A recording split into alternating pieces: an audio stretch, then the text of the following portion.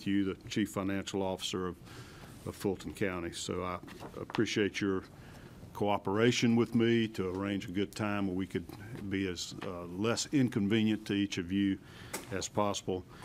I also want to thank you for your responsiveness to a subpoena that we had issued that asked for maybe more information that even I recognize might be responsive to it. And I have a notebook here that you've provided with us, and I understand there will be additional documents coming.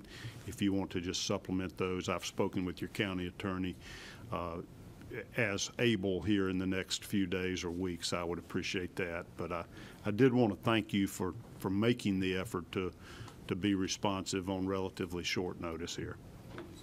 And thank you for being here with us today. Would you just introduce yourself and have Sharon introduce herself to the committee, please, sir? I'm Rob Pitts. I chair. Hang on, let me make sure I got you lit up here. There we go. All right. I'm Rob Pitts. I chair the Board of Commissioners of Fulton County, Georgia. All righty. And Sharon? Good morning. Sharon Whitmore, the county's Chief Financial Officer. You can pull that microphone closer to you if you want to. We had a little difficulty last meeting. Sometimes the volume's kind of fading in and out a little bit. That will allow us to hear you clearly. And also this is being streamed live, and so anybody that may be watching on their computers at home will be able to hear the testimony that you give. I am going to start with a couple of formalities here.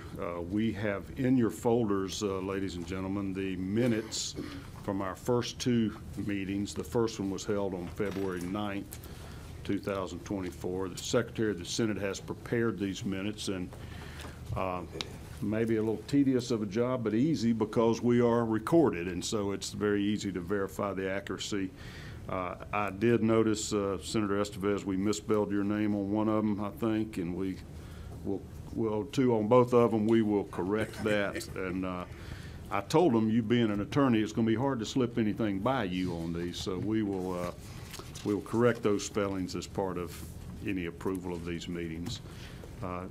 Have you all had an opportunity? We sent these out in advance to review these minutes before today. Any committee members need additional time to review them before we take action? All right, then I am open for a motion to approve the minutes of the February 9th, 2024 meeting. So moved. All right, I've got a motion by Senator Dolezal. Is there a second? Second. Second by Senator Kennedy. Any discussion or any review, proposed changes or corrections to the minutes of February 9th? All right, then all in favor, raise your hand. Any opposed, like sign? All right, those are approved. Now turning to the March 6, 2024 meetings. Has everybody had an opportunity to review these thoroughly? All right, is there a motion? Move to adopt the March 6 minutes as presented. And with the amendment of the spelling correction, got to accept that motion. Is there a second? Second. All right. Any further discussion on that? And likewise, we will vote. All in favor, raise your hand of approving those minutes. Any opposed? All right, they are unanimously adopted. You'll also notice in your folder just a copy of our Senate committee rules. I put these in here because we did have some questions posed to us from the Fulton County Commission as they were preparing their responses to make sure what their timeliness was and how to object. I would like to state to you, Chairman Pitts and Ms. Whitmore, y'all should be aware that we have confidentiality rules on this committee. If there are any documents responsive to our subpoena that you feel like contain confidential information that should not be disclosed to the public, because we are creating a public record here, please identify those to me, and I will, in accordance with our rules, deem them confidential and shielded from public view. I know that just in conversations with your county attorney, I know Sue has told me there are certain things that she has redacted in these, if anything that dealt with the birth dates, social security numbers, health information of any of the employees of the county. And that is certainly fine. That's what we're trying to accomplish, to make sure that we are protecting documents that should be confidential, but also obtaining the records that we need to complete our investigation, and with the understanding that the vast majority of anything we ask for are in the public domain anyway. These are public government records that should be accessible to the general public, but also to the state Senate to conduct our work here. So thank you, and just let me know before we post anything on the website, any documents, if there are any that you feel like need to be shielded or protected in any way. Fair enough? All righty. Before we get started, I will need to swear each of you in. Mr. Pitts, I'll start with you. If you will raise your right hand, please, sir.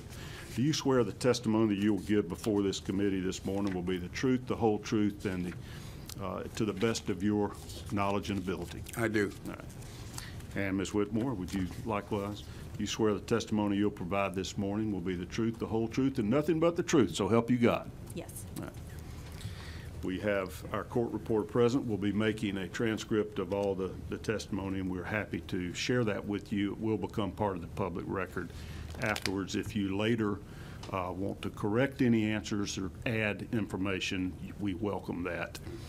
And I will state before we begin, as we say every meeting, that our Senate website is set up that if anybody from the public has information you think might be relevant to our investigation, feel free to reach out to us and provide any information that could be relevant to us, and let us know if you would like to testify before this committee as our process unfolds throughout the summer and the fall.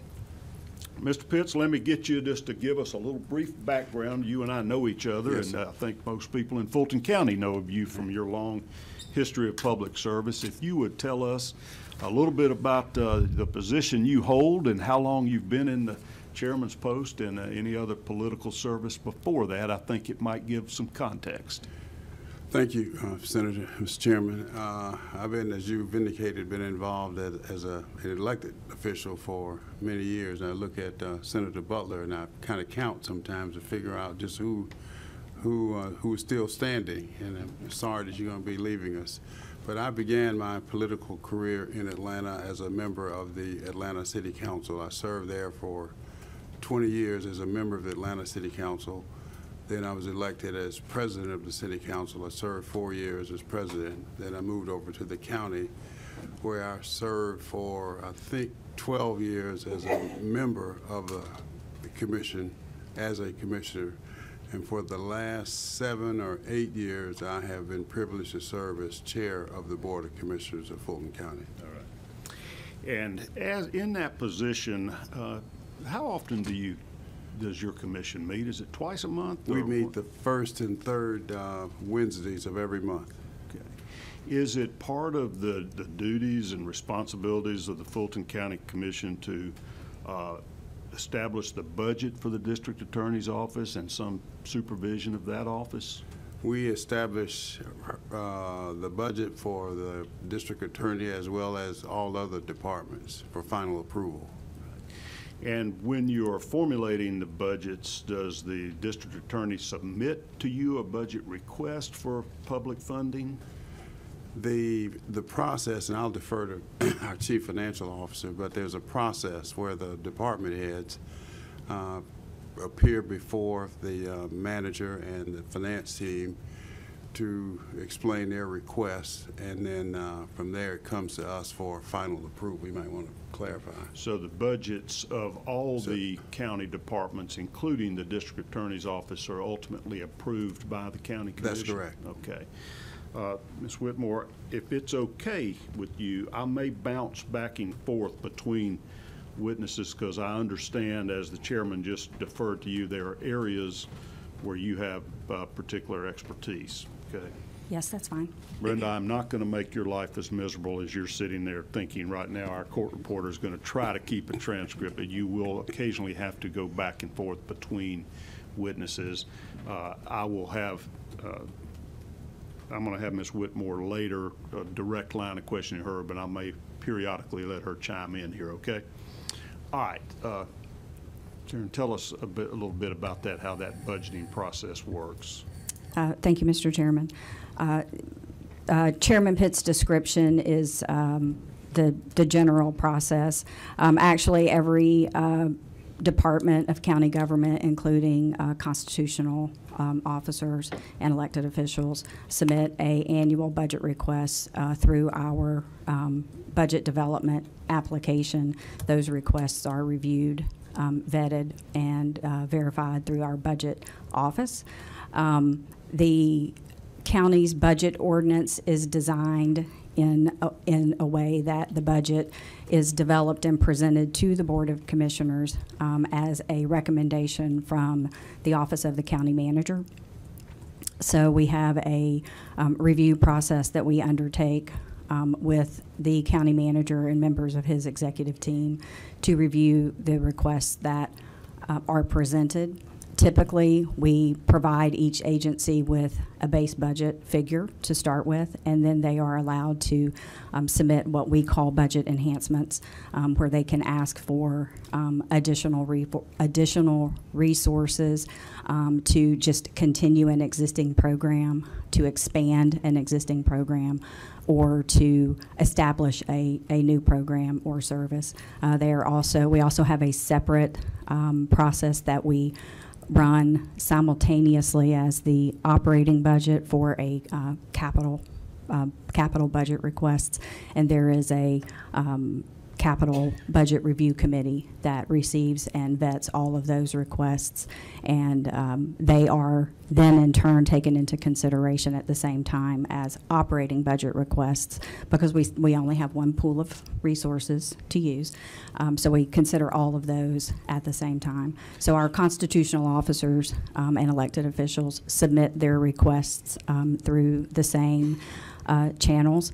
Sometimes they may choose not to come and present to the county manager's office, and then choose instead to communicate their budget needs directly with the Board of Commissioners. So that, in a nutshell, is the county budget process. And when you talk about capital expenditures, is that like new automobiles for police departments, new buildings, new expenditures on things along those other than personnel? Yes, sir. Rolling stock, heavy equipment, facility renovation, new facilities, facility expansion, all of that would come through our capital portal process. So when we talk about building a new county jail, that's a capital project? That is one very significant capital project, yes, sir. Can you give us just a feel for what the size of Fulton County's annual budget is? All funds included, it's about $1.2 billion. And do you have readily available what amount of general funds from the county are allocated to the district attorney's office on an annual basis? I guess we'll just talk about this year to start with. In 2024, the district attorney's allocation was $36.6 million from the general fund. Okay. Chairman Pitts has tried to explain to me that there are several buckets of funds that are used to fund the district attorney's office. Would you kind of run that through for me as to what additional funding over and above the $36.6 million of general funds from county tax revenues that are allocated to the district Yes, attorney? sir. The district attorney, in addition to the county's general fund resources, also has resources that are available through the confiscated asset forfeiture fund, as well as the victims witness assistance fund, federal asset forfeiture funds, and we keep all of these in separate funds, and then a number of different grants that come through the state and federal grant process. And then since really the middle of 2021, when we developed our spending program for the resources that we received through the American Rescue Act. The district attorney has also had resources available for what we call our Project Orca, which is our court backlog project that was funded out of our ARPA resources. Okay, let me slow down on that one just a minute. Did you say Project Orca, like an orca whale? Yes, sir. Okay. Is that acronym, does that stand for something you could help tell us? It's more, I guess, visual than that. It just was intended to mean that it was a very, an orca is a very large ocean mammal, and the court backlog that we had as a result of the slowdown in the court system during the pandemic was also very large. So the individual who was charged with developing a program to address the court backlog named it Project Orca, but it is our official court backlog reduction program. And this is funded through federal funds? Through our ARPA resources, yes, sir. Right. And the ARPA money was put in to sort of help all the states recover from the COVID epidemic? Yes, sir. Okay. Do you know the amount of ARPA funds that were allocated to the district attorney's office or the ORCA project? I don't have that number available with me today, but I can share it. And as far as the expenditures of that fund, is that anything that the county commission had authority or discretion over where the money went, how it was spent? Specifically, is your question specific to the ARPA resources themselves? Yes. Yes, sir. They determined where and how our ARPA resources would be utilized. The county executive team made a recommendation, and the Board of Commissioners adopted that recommendation, and we have modified it over the course of time as we have continued to execute on our spend for the ARPA resources. And one of the areas you allocated some of the ARPA funding was to this ORCA project. Yes, sir. In total, about $75 million is what we allocated to Project Orca. And who else was allocated funds through the ORCA project in addition to the district attorney's office? Most of the partners from our justice system received funding out of the Project Orca resources. The district attorney's office, the state court, superior court, magistrate court, public defender, the sheriff's department, I believe juvenile court received some. So we took a look across the entire justice system to see where we would need to plug in some additional resources in order to develop a work plan to, bring our backlog that had accumulated, to bring those numbers down. So if $75 million was applied to the ORCA project, do you know what amount of the $75 million went to the district attorney's office? I don't have the exact dollar amount with me. I can tell you that she did receive funding to cover 75 positions, which was the highest number of positions that were provided across the justice agencies. But I'm sorry, I didn't bring that. I don't have that number with me, and I don't know it off the top of my head. I'm not certain if we even requested that. I know that you are continuing to compile for me the essentially the ledger or roster of employees employed by the district attorney's office, and I suppose we'll be able to break this out as you compile that data, right? Yes, sir. Okay. Do you have any idea how many employees in the district attorney's office now? I believe she has about 277 employees, plus the positions in ORCA, so a little over 300, maybe 340. And that would include assistant district attorneys and investigators and secretarial help, the entire spectrum of staff? Yes, sir.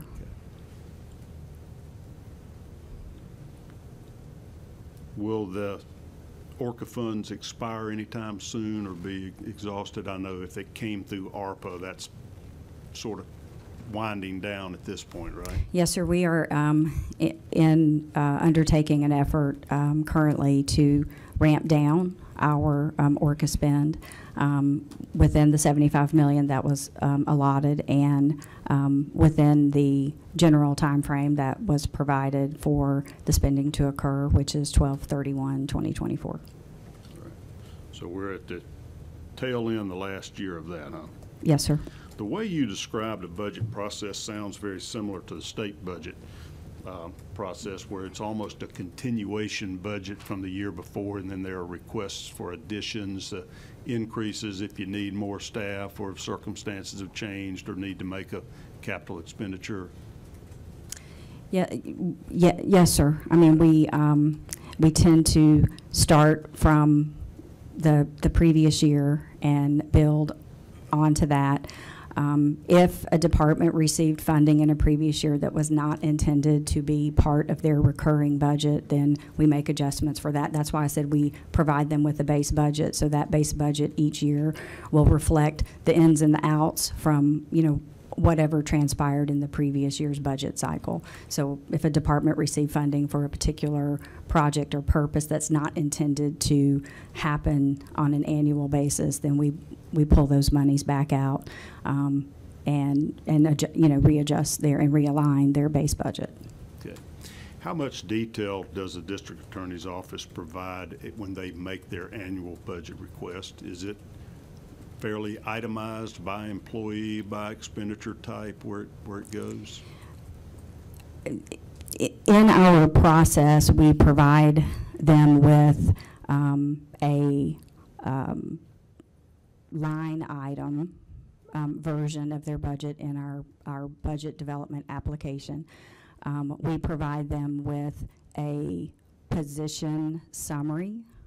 So we give them a report of all of their positions, and it's as of a point in time, and they are required to make any corrections to that position summary report, because that becomes the basis for their salary and fringe benefit budget for the base year. And then they are allowed to go in and align the operating portion of their budget in whatever manner suits their operational needs. We do have a couple of object codes that we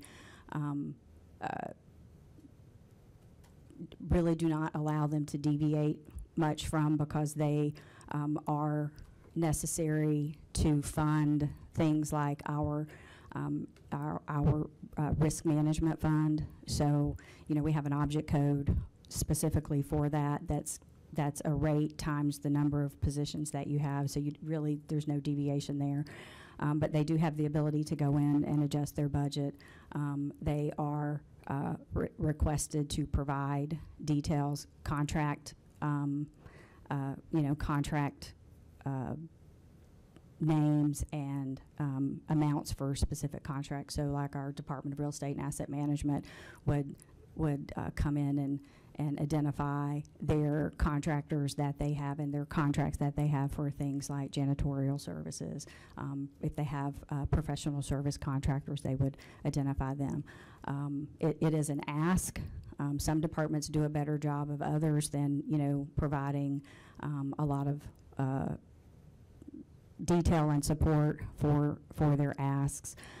So, we spend a lot of time and a lot of back and forth trying to understand, especially when they have submitted for an enhancement request or a new program, trying to make sure that they've put everything in that they should be including in those requests. But they do have the opportunity to align it how they would like to see it and provide detailed explanations for their requests. Okay.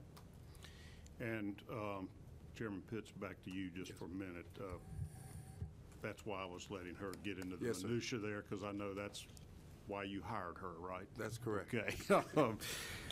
The way you've explained it to me is that with certain elected officials that are provided for under the Georgia Constitution, like the district attorney's office and the sheriff's department, these are elected officials, and our state constitution provides the sort of parameters of their authority and responsibilities, right? That's correct. For those, particularly those two, a sheriff and a district attorney, do you micromanage their budget, or is it fairly well left within their authority under the state constitution?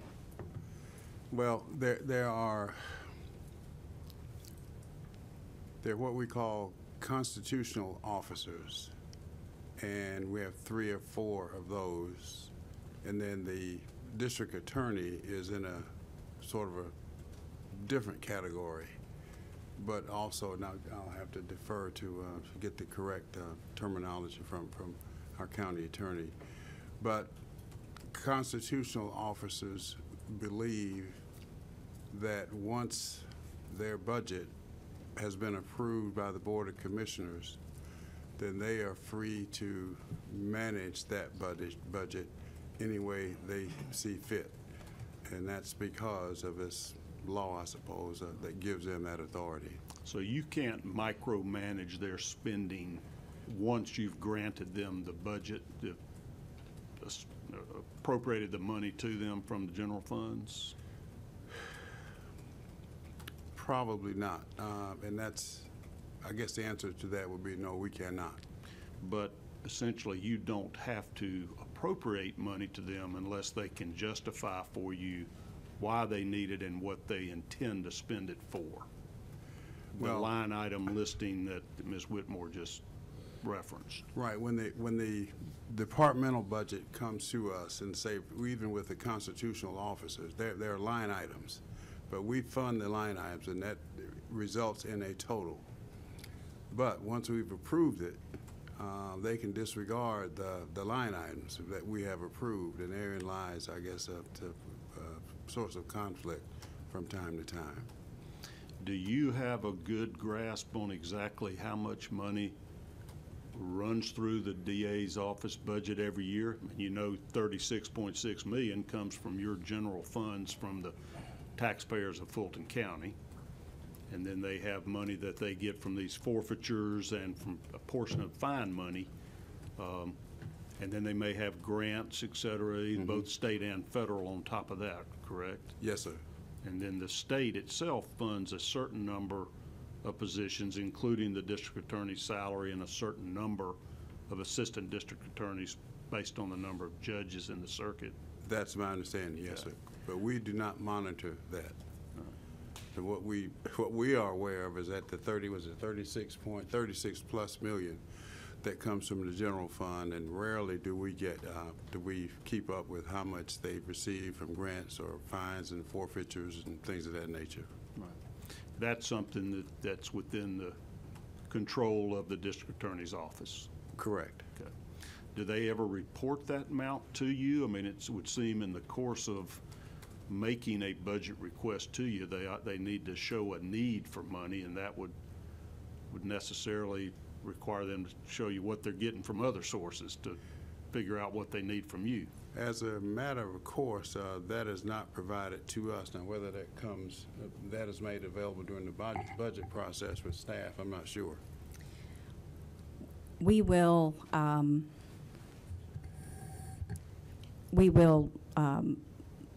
look at other sources that they have available when they're asking for an enhancement to see if there is another source that could be used instead of the general funds. And I guess I would just like to perhaps add a little clarification to what the chairman just said about the other sources of funds. Those are maintained on the county's financial system. So we do have the federal asset forfeitures, the confiscated assets. There are buckets of those. They are presented to the board in the special appropriation grant funds. The board, there is no reporting that comes forward to the board on those, and you know, because the board isn't authorizing those resources, they come from other sources. There isn't a lot that comes back to the board on those. From a grant perspective, like a federal grant perspective, we do present the grant applications that are made on our grant activity report to the board. And again, the grant activities and reporting are captured on the county's financial system and are included in our required single audit report each year. So that's the reporting, but there is no other reporting that is completed on those funds by the district attorney to the Board of Commissioners. But from your accounting standpoint, you're the chief financial officer. When these funds from whatever source get deposited in a bank account, somebody's got to make an entry. The deposit was made and where it came from. Yes, sir. So if resources are received, then they are presented over to the county treasury. They're deposited, and within these funds, then the spending credit, if you will, is provided to the agency that's receiving the funds. We have, multiple agencies that receive federal asset forfeiture funds and confiscated asset funds. So we track it by each department within those funds, and when the resources are received, they are given credit for them. On the grants, many of the grants are, of course, drawdown grants. So we're spending the county's resources first and seeking reimbursement from the granting agency. So whatever the required drawdown process is, our grants administration office in the finance department would be involved in assisting and facilitating the the financial reporting requirements. Programmatic reporting requirements are typically managed directly by the department or agency that has received the grant. But our grant administration unit will ensure that the whatever periodic required financial reporting is complete, and that the drawdowns are completed on a timely basis so that the county is not fronting that money for too long of a period of time. And tell me what you just referenced, a single audit. What did you mean by that? That's the audit that any entity that receives a federal grant is required to have completed on an annual basis. Our external auditors complete the single audit. It is a specific audit of all federal and state grant funds. And is that broken out between your various county agencies and departments, including the district attorney's office? Yes, the auditors have a requirement to identify major programs and audit on a risk basis, and so they determine which programs may get a more thorough and very specific audit process. But all of the grants are included, and all of the information that they ask for is provided to them as part of that single audit process. Is that a written document report that you would receive every year? The single audit? Yes. Yes. Okay. And is that a requirement of each agency, including the district attorney's office, to provide the requested data and information to the auditor? It is, yes. By reviewing that, are you able to pretty well track all of the spending of grant funds anyway by the district attorney's office? At a summary level. Right. It's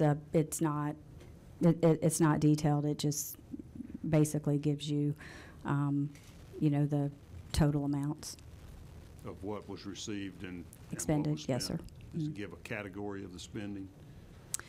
I believe that it's just listed by the individual grants. Okay. Would that explain or reveal to you what personnel was paid for by specific grants? It is not. The report itself is not at that level of detail. All right. No. Is that provided to you in any way? In your role as CFO, do you get to see, which employees are funded by county money versus a federal grant versus a state grant versus a combination?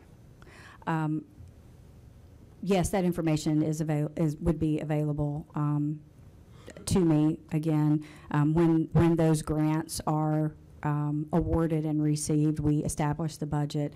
If personnel expenses are included in the grant award, then the budget office will work with the recipient agency to ensure that the appropriate positions are created and established within the grant to ensure that they comply with whatever the application and the budget document that was presented to the granting agency includes.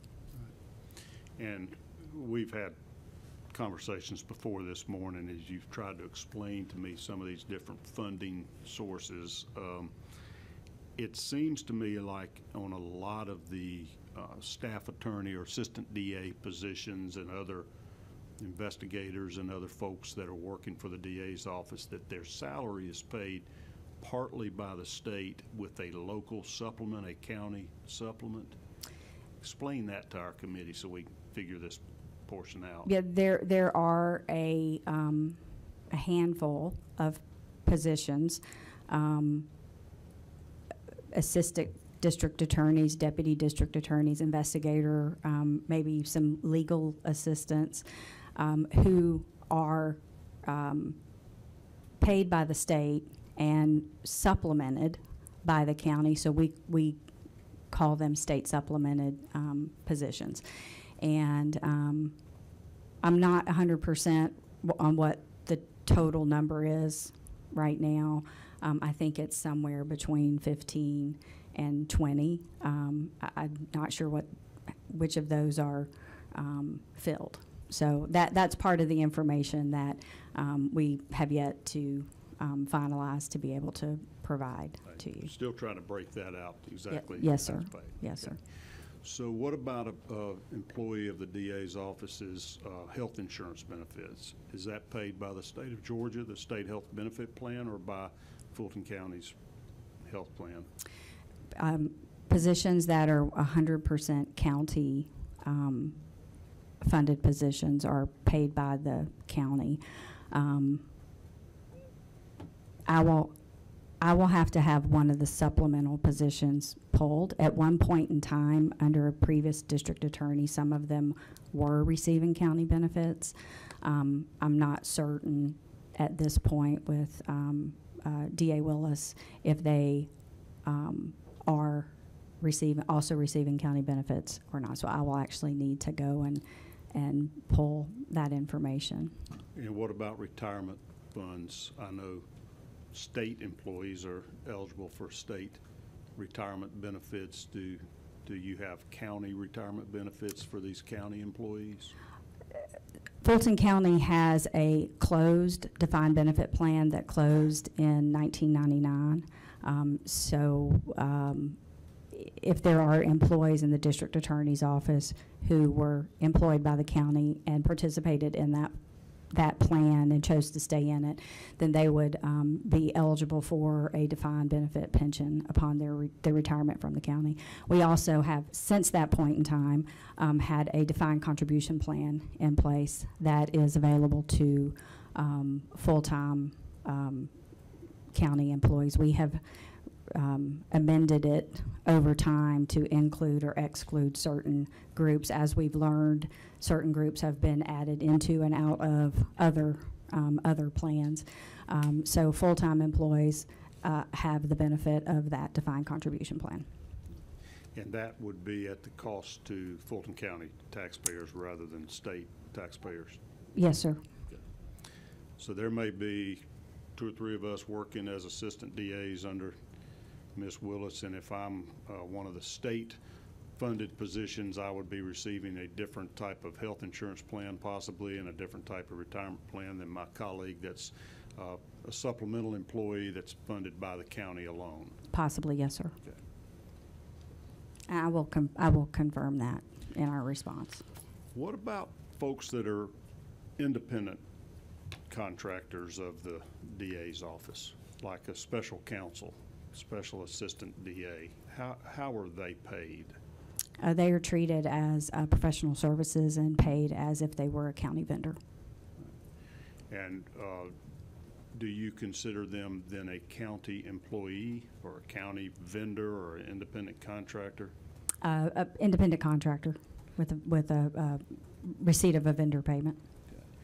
And as far as benefits from those type of independent contractors, would they receive any health insurance benefits or retirement benefits at all? No, sir. Okay. And do you, in the county level, have any control over what they're paid? No, sir. That's at the discretion of the district attorney. Does the district attorney, and I'm going to shift back to you, Chairman Pitts, have to advise you of what's going on with these independent contractors that are being hired? No, sir. Okay. Do they have to request funding from you? And is that in the budget request that I need X amount for a specific prosecutor or as a category of assistance that I need to get from an independent contractor? Well, let me try to answer that question this way. First of all, we have what's called outside counsel, and I'm going to make a distinction between outside counsel and a special prosecutor. All right, explain that one to us. Right. An outside counsel is hired when the county attorney determines that there's a need for assistance. She then, in this case, she will make a recommendation to the board and explain why she needs outside counsel. She makes that recommendation to us, and if we agree, and that's typically done in executive session, and if we agree, then we will take a public vote and authorize the hiring on the recommendation of the county attorney of outside counsel. And we have a range, an hourly rate. I'm not sure what that hourly rate is, nor whether that's really relevant, but there's a range that we pay outside counsel. And that's different from a special prosecutor. Would outside counsel have anything to do with criminal prosecutions, or are they representing the county's interest in other type of matters? Do you know? Joe?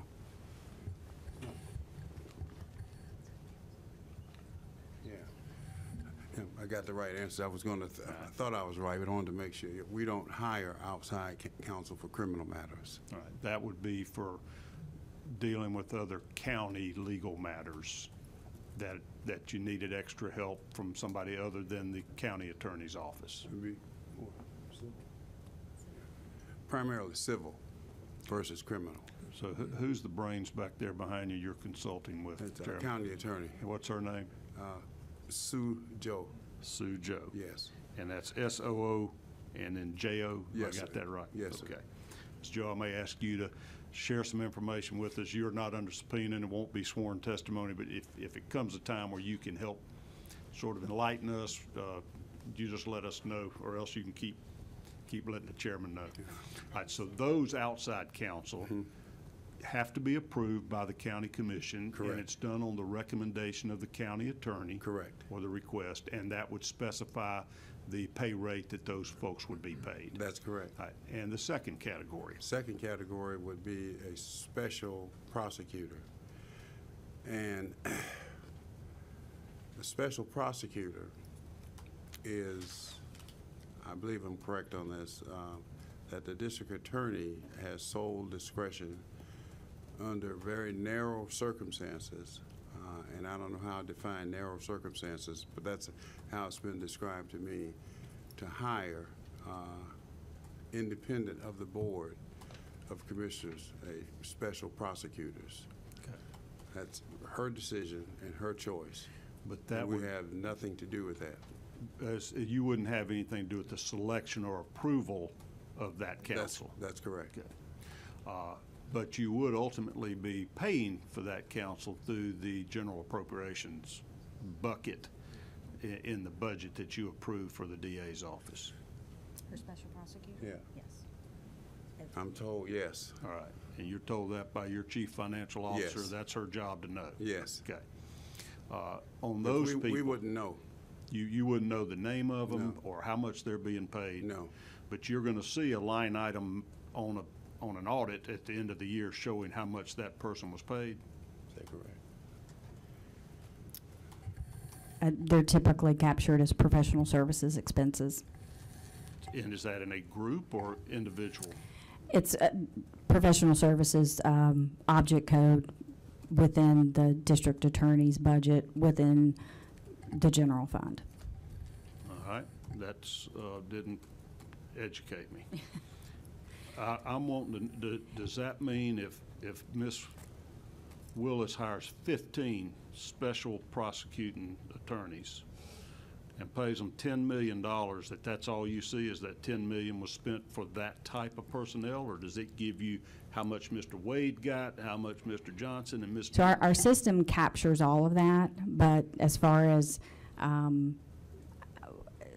how our reports roll up, at the object code level, you would just see the total amount. You would have to actually go into the accounting system to extract the details of the payments for professional services, because there may be more than just legal services or outside or special prosecutor services within the object code for professional services. You got professional services, it doesn't even delineate how much is attorneys and how much is a janitor?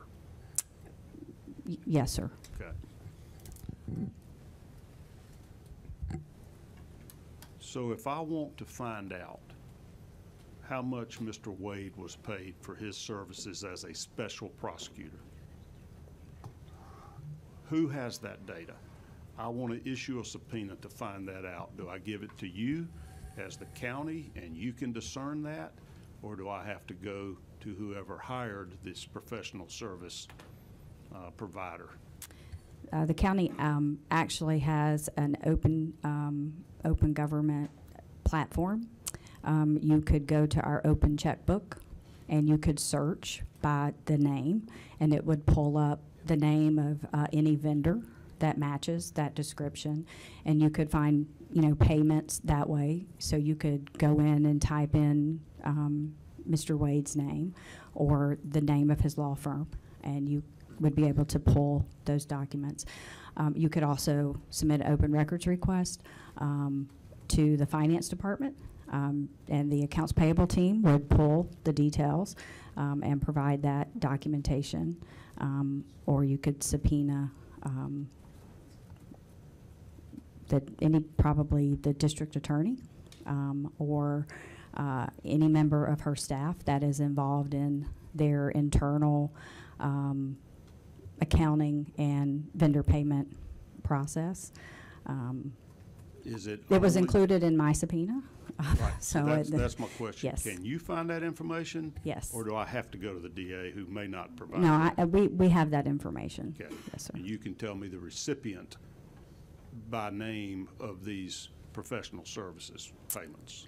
What we provided today was specific to Mr. Wade. We are working on, the request also included any other attorney, so we are still working on that. Our process is we are searching now through all of the transactions within that professional services object code, pulling out the ones that appear to be legal firms and pulling the underlying supporting documentation to determine if they were in fact legal firms and if those expenses are responsive to the subpoena, and if so, they will be provided. And I know I might sound a little lawyerish here. I don't mean to be hounding you, but I'm wanting to make sure that I address that subpoena to the right person. And I'm told you are the bomb. You are the answer to financial questions in Fulton County, or can get them. If I'm wrong, help direct me where I need to submit additional subpoenas to track down that information. No, sir. Submitting a subpoena to me is should be sufficient. And I will say on the record, you have been very responsive, and I know it's a lot of data and information, and I appreciate your efforts to continue providing that to me. Thank you. You have been completely transparent and helpful in trying to find things. So you said supporting documentation. What kind of supporting documentation would there be for a professional services payment to a law firm? Typically, their billing statement. Do you have supporting documentation to show you a contract with them, with the independent contractor between the legal services provider and the district attorney's office or the county? The contracts typically are not provided as part of the supporting documentation. It can be requested, but From you or from the DA's office? if I have it, I will provide it. If I don't have it, and it's something that I can't get, then I wouldn't be able to provide it. Okay. Because this is sounding to me kind of like the Wild West. Very little control from Fulton County over a $36 million budget. You don't know how much of that is spent on professional services, who is hired, how much they're paid per hour, what their total compensation is, yet you're being asked to provide $36.6 million a year that you know encompasses a number of those type of independent contractors that you're funding with no oversight or control, right? Yeah, the Board of Commissioners has no oversight over the district attorney. So your only control is the power of the purse, whether you continue funding money that can be used for those purposes, or whether you restrict that funding.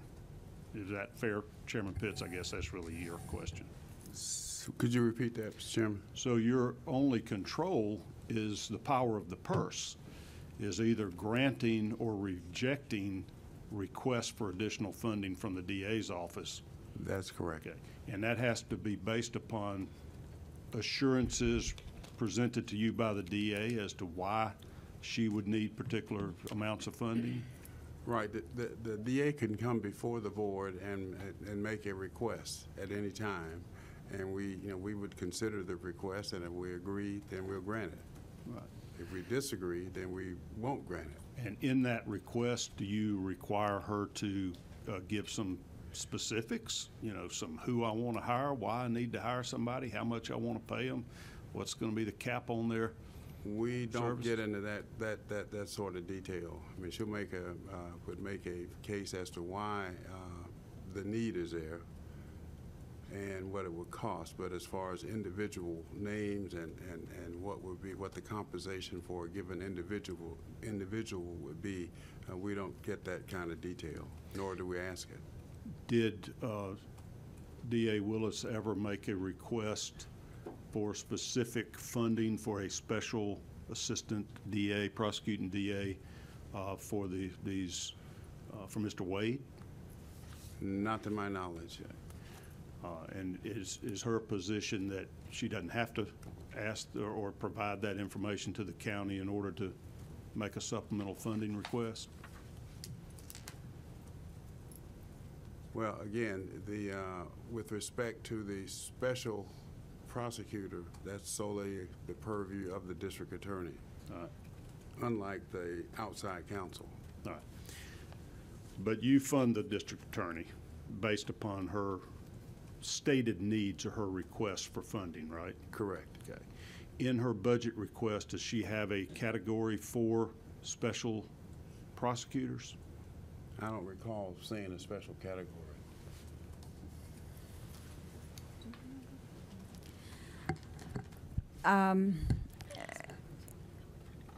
Mr. Chairman, I guess I would have to say that she, as have prior district attorneys, have asked for resources trial expense resources Right.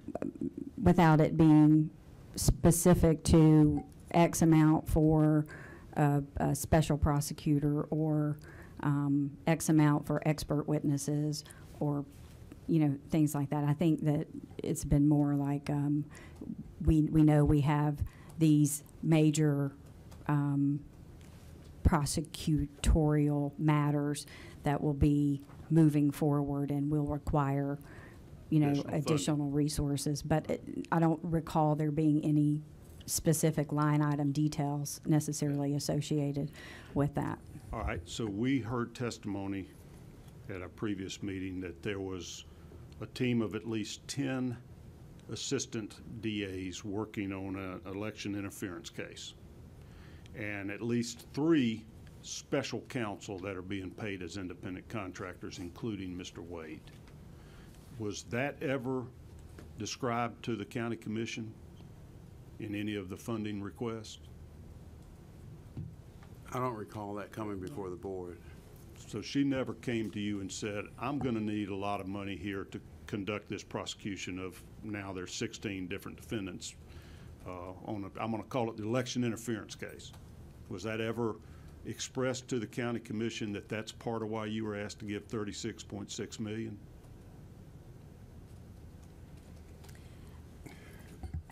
Again, not with that level of detail. So again, trial expenses. Just generically, not even for the type of prosecution? I want to say for the 23 budget, and I will have to go back and verify this, that there was some communication where she identified a need for resources because she expected to have to retry a case that had been a high-profile case, as well as the gang matters that she has. I think there are a couple of those, and the elections, the elections interference matter as well. But again, it was a lump sum, not specific with line item details. Right. So you think that was in her budget request, perhaps in 23? Are we talking about Young Thug trial that's been it's gone on forever and ever so far, or different gang-related? I believe there is more than one gang-related, large-scale prosecutorial matter. But yes, sir, that would be one of them. And you think she may have also itemized the election interference case would require additional funds, or categorize that as an area of needed funding? Yes, sir. Again, I would have to go back and look. Well, I don't, because You don't have to go back anymore. You've got your right-hand woman right there to help you. So, yes, sir. That was Sabrina McTier, the county's budget manager. So this is from the 23 budget enhancement request, and the description says, and I'll just read it, the general rule: the more complicated a case, the more likely expert witnesses, e.g. professional services, are needed. That was in parentheses. State versus Tex MacGyver has been remanded to this office. This case alone cost $675,000 in professional services. I have this case and several anti-corruption cases that are being litigated in 23. It is sufficient to enhance this budget, and the request was $1.1 million. So that was for Tex MacGyver and any other public corruption case?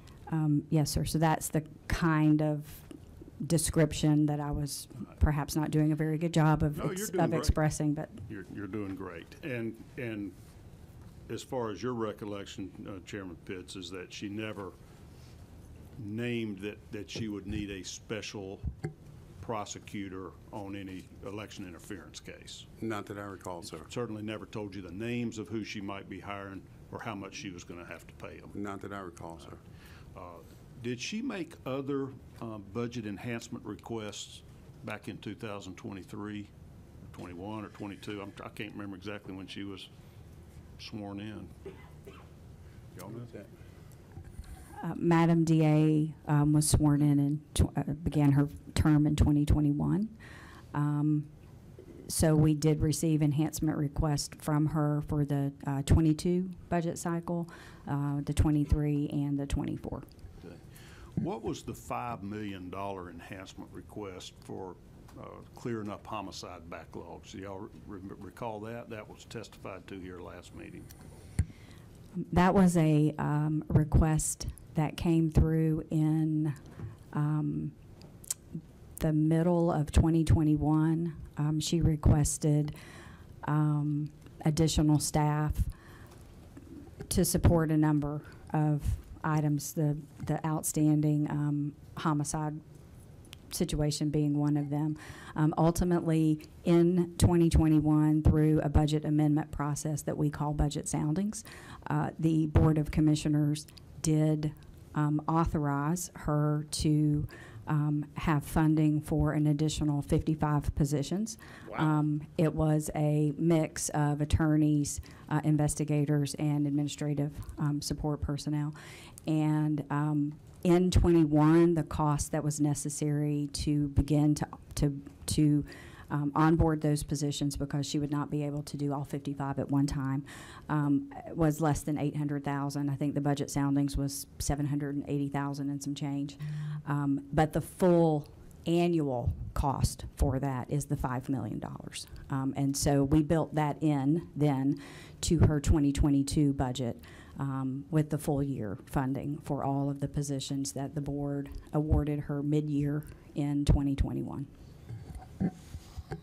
And was there any mention in that $5 million enhancement request that that would be needed for any type of public corruption investigation? I will have to go back to the source document to confirm that.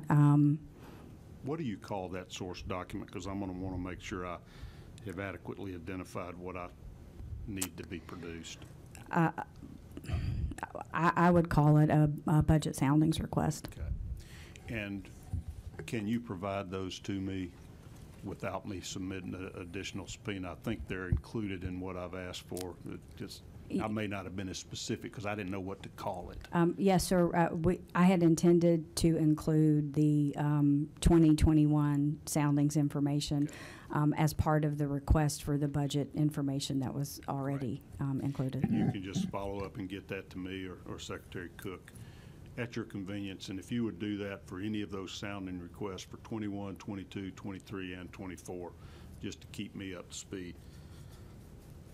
Because, Chairman Pitts, what I am hearing from you is that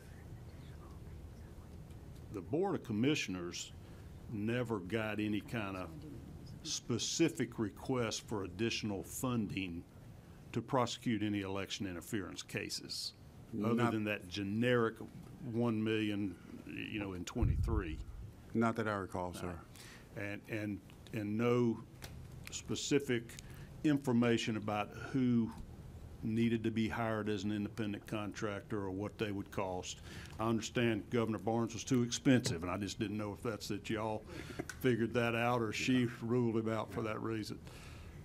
No, not that I recall. I am subject to hire an amount. He's a gun for hire if anybody out there is paying attention. And pleasure to have you in the audience with us today, Governor Barnes. And I'm just wanting us to get a feel and for exactly how much oversight there is. It sounds like it's very loose as far as employment practices and expenditures for independent contractors. Yeah, that information doesn't come before the board. Right. Only you have to peel it out in these soundings and in the annual audit and in the budget submissions as she gives you the categories of what she needs. That's correct. And when budget soundings come before the board, there's a little more detail and more specifics. Right.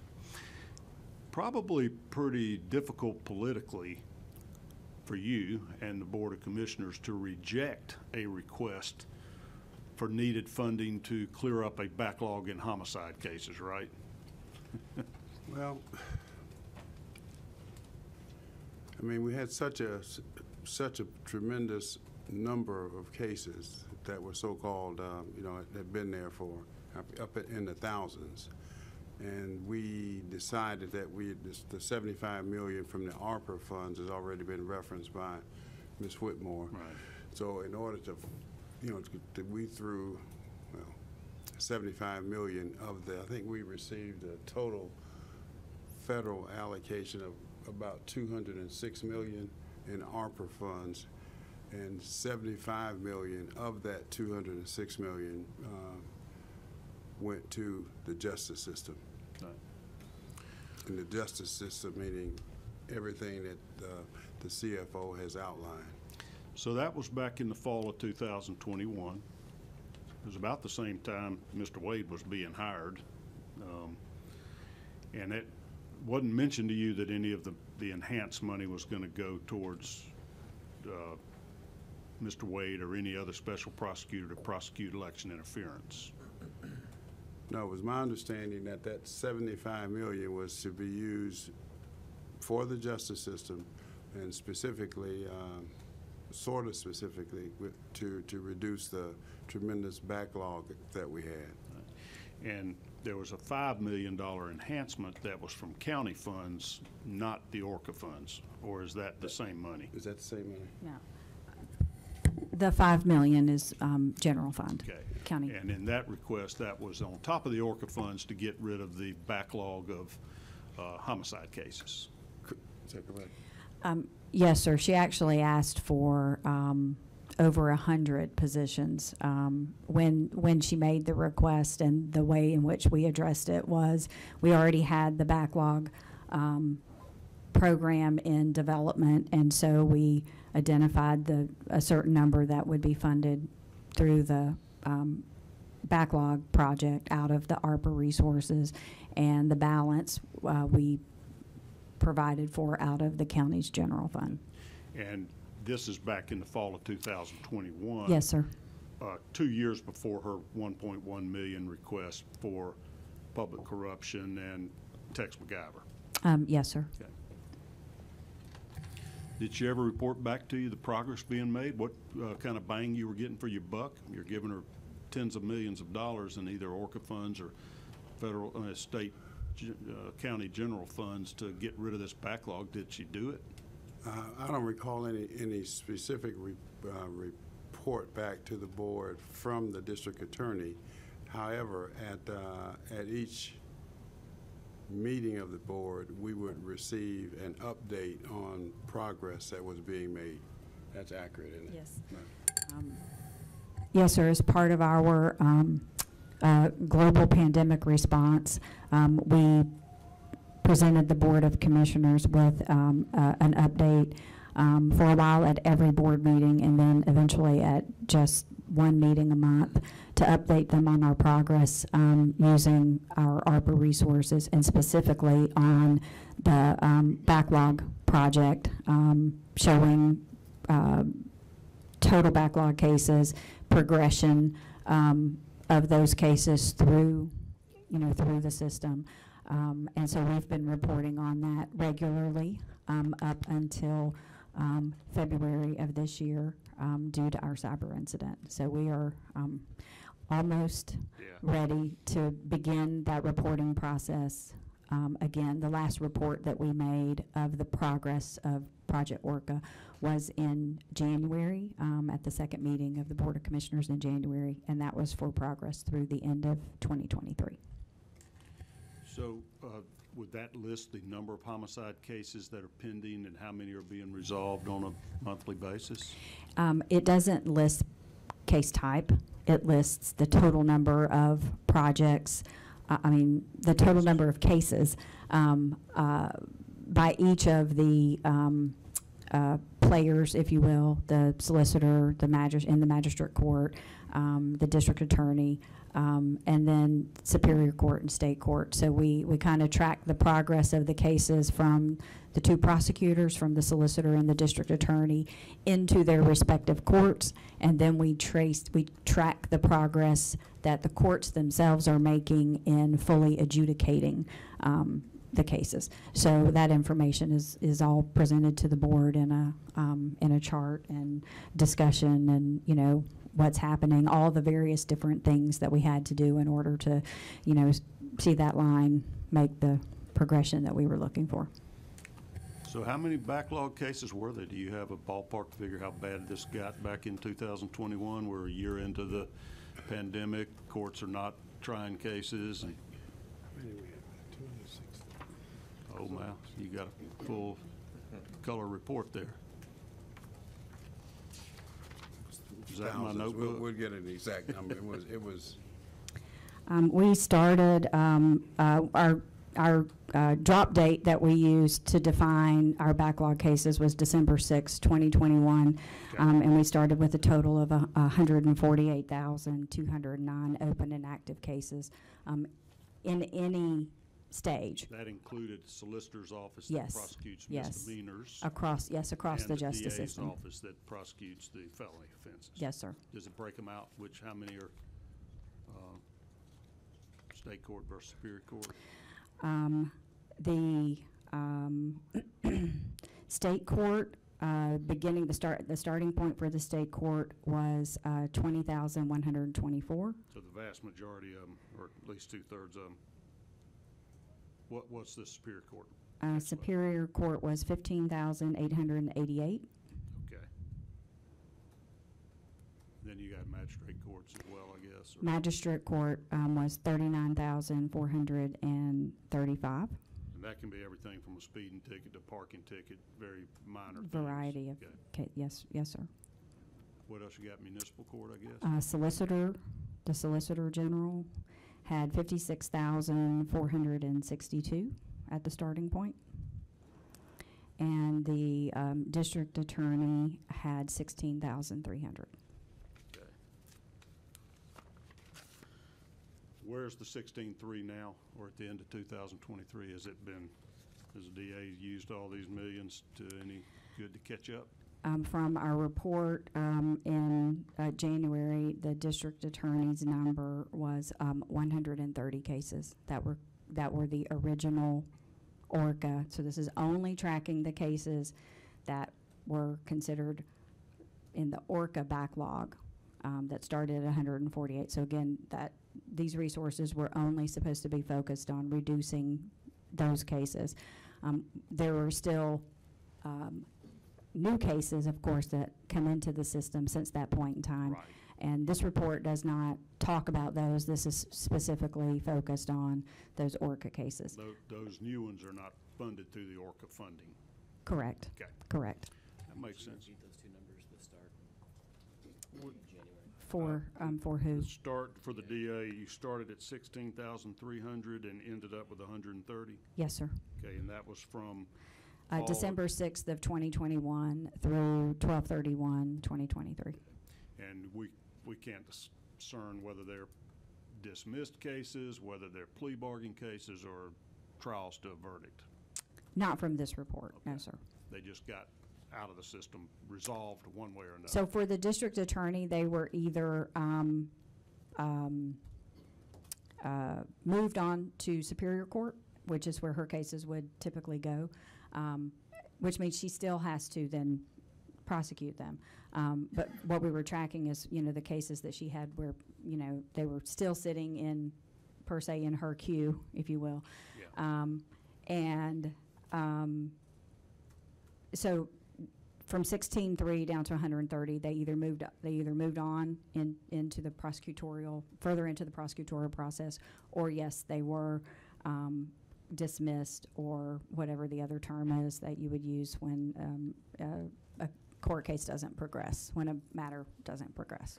Did your reporting requirements for these ORCA funds require any detail as to the successful completion of a case, whether there was a conviction or a plea, or they just dismissed it, or did they break it down for you that way? Or just one lump sum number of these cases are resolved, they're no longer in our system, in our queue? We did not require that reporting, that level of reporting to the Board of Commissioners. we do have, I believe, that level of reporting from our criminal justice system, but it's just not included in what we reported to the board. And does that criminal justice system of Fulton County prepare a report giving those annual updates or dispositions of cases? They have not. This is something that the executive team worked on. For Project Orca, there was a steering committee that was established that, like the chief judge of Superior Court, chief judge of State Court, magistrate court, chief judge, the clerk of Superior Magistrate Court, they all participated in the steering committee process. Our former COO, Alton Adams, guided them through that process. So there was no explicit reporting requirement for that detailed level of information made by the board to the group, but the board did want to see, you know, the results of their efforts. So, you know, Mr. Alton worked with the judicial partners in developing the information that was reported back to the Board of Commissioners. So you think that criminal coordinating council, or whatever they're called, kept data that specific as to the outcomes of the cases? I think it's in our justice, it's in our system and can be pulled out. I don't know. I didn't participate in those sessions, so I don't really know what they did with that information. Who would you recommend me asking to pull that data out? Who should I submit a request for, ask to come testify to us? Yeah, probably Alton, wouldn't it? Perhaps Mr. Adams, Alton He's Adams. no longer the COO? He is semi-retired. He is continuing to work with the county Contract. as a fee-based employee to help us move further down the road with the potential replacement jail project.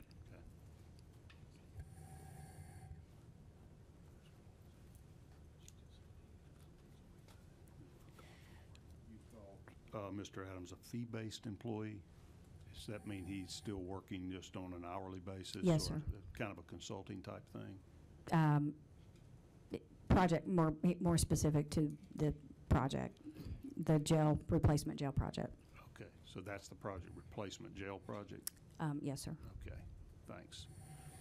All right, this might be a nice time for a little break. Would you guys appreciate or need a little bathroom break, a little stretch your legs type thing? We're going to recess for about 10, maybe 15 minutes here, and then I'll try to start wrapping some things up. But I know it's a broad range of questions, but you're helping educate our committee. Thank you so much. Keep everybody comfortable, and we will try to forge ahead here in short order. My intention always is for these meetings to last 2 to 3 hours. I think you kind of lose your energy if we go much longer than that, and it's such an imposition on you witnesses that have agreed to come. So we'll try to wrap this up in about an hour or so, and making good progress so far. I want to finish up a few of my thoughts, sort of the traveling down certain roads, and then Ms. Joe, I want to get you to give me a little information from the county attorney's perspective, so I'm happy to have you sitting there.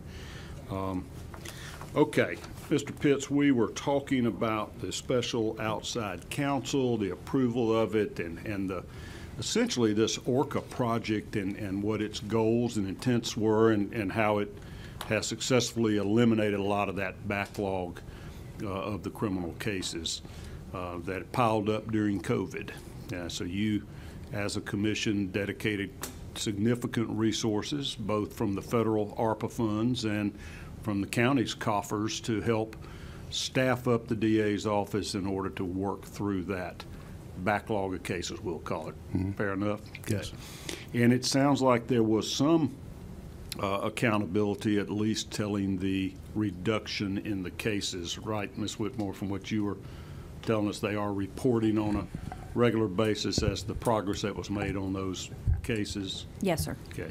Maybe not as specific as I would love to see as what the disposition of the cases was, but we might be able to find that out through this other council. You got to tell me the name of it again. The judicial court system. What was it called?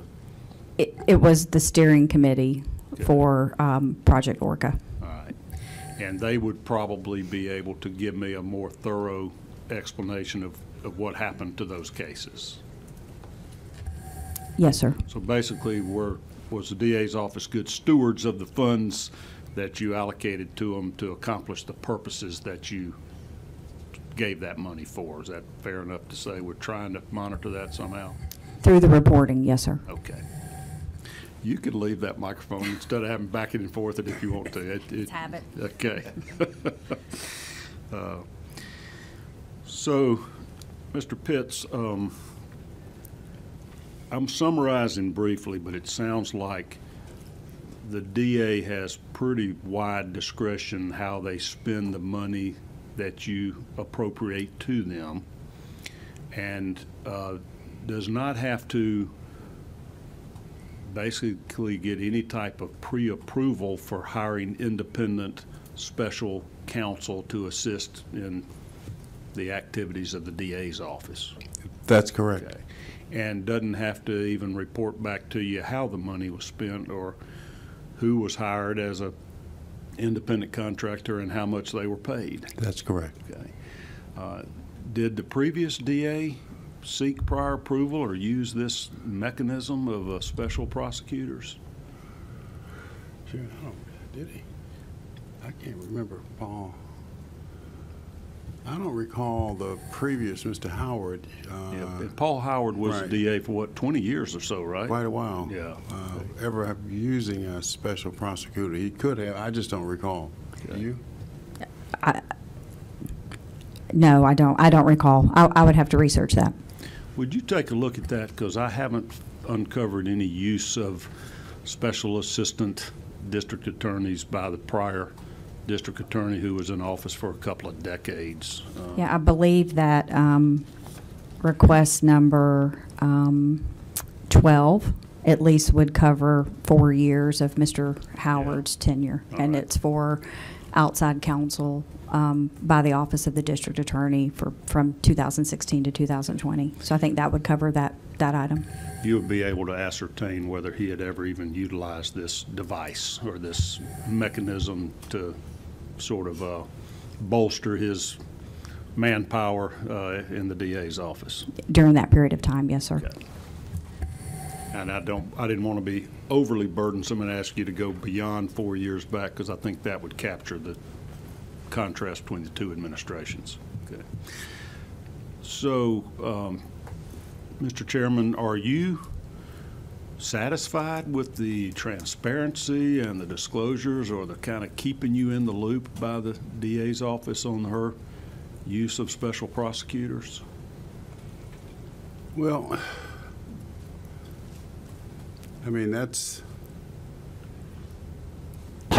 we've never had this situation before. I just don't recall under her predecessor, Mr. Howard, using a special prosecutor. So this is sort of new territory. Now with outside counsel, that's different because that is recommended by the county attorney. On behalf of the county? Yes. In civil matters? Yes. Okay. But you don't have recollection in all your years of service of previous DAs ever utilizing a special assistant district attorney? Not that I recall, no, sir. If they did, it was never brought to your attention or disclosed or publicized so that you would know about it? That's correct. Okay. And I think your position is that as a board, it's been communicated to you by the DA's office that she does not need your prior approval of such contracts.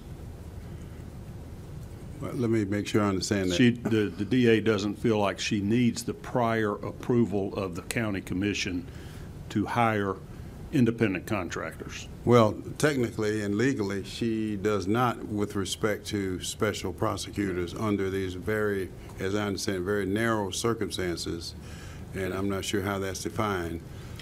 Well, let me help you with that, because this process is set forth in the Official Code of Georgia, annotated Title 15-18-20, and I'll just read it into the record here.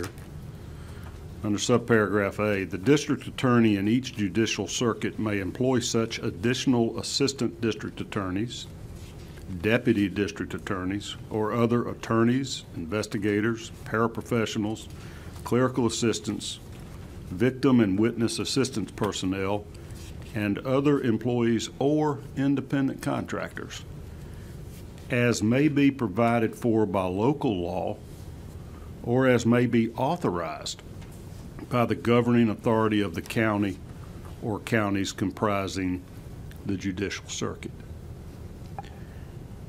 Now, Fulton County is a single county judicial circuit, right? Yes, sir. Okay. And so you are the governing authority as the Board of Commissioners of that county. Yes, sir. Okay. And what you're saying is that you have never authorized her hiring independent contractors to assist in the prosecution of her duties. That's correct. It wasn't required. Well, this law requires it, but the county did not require it?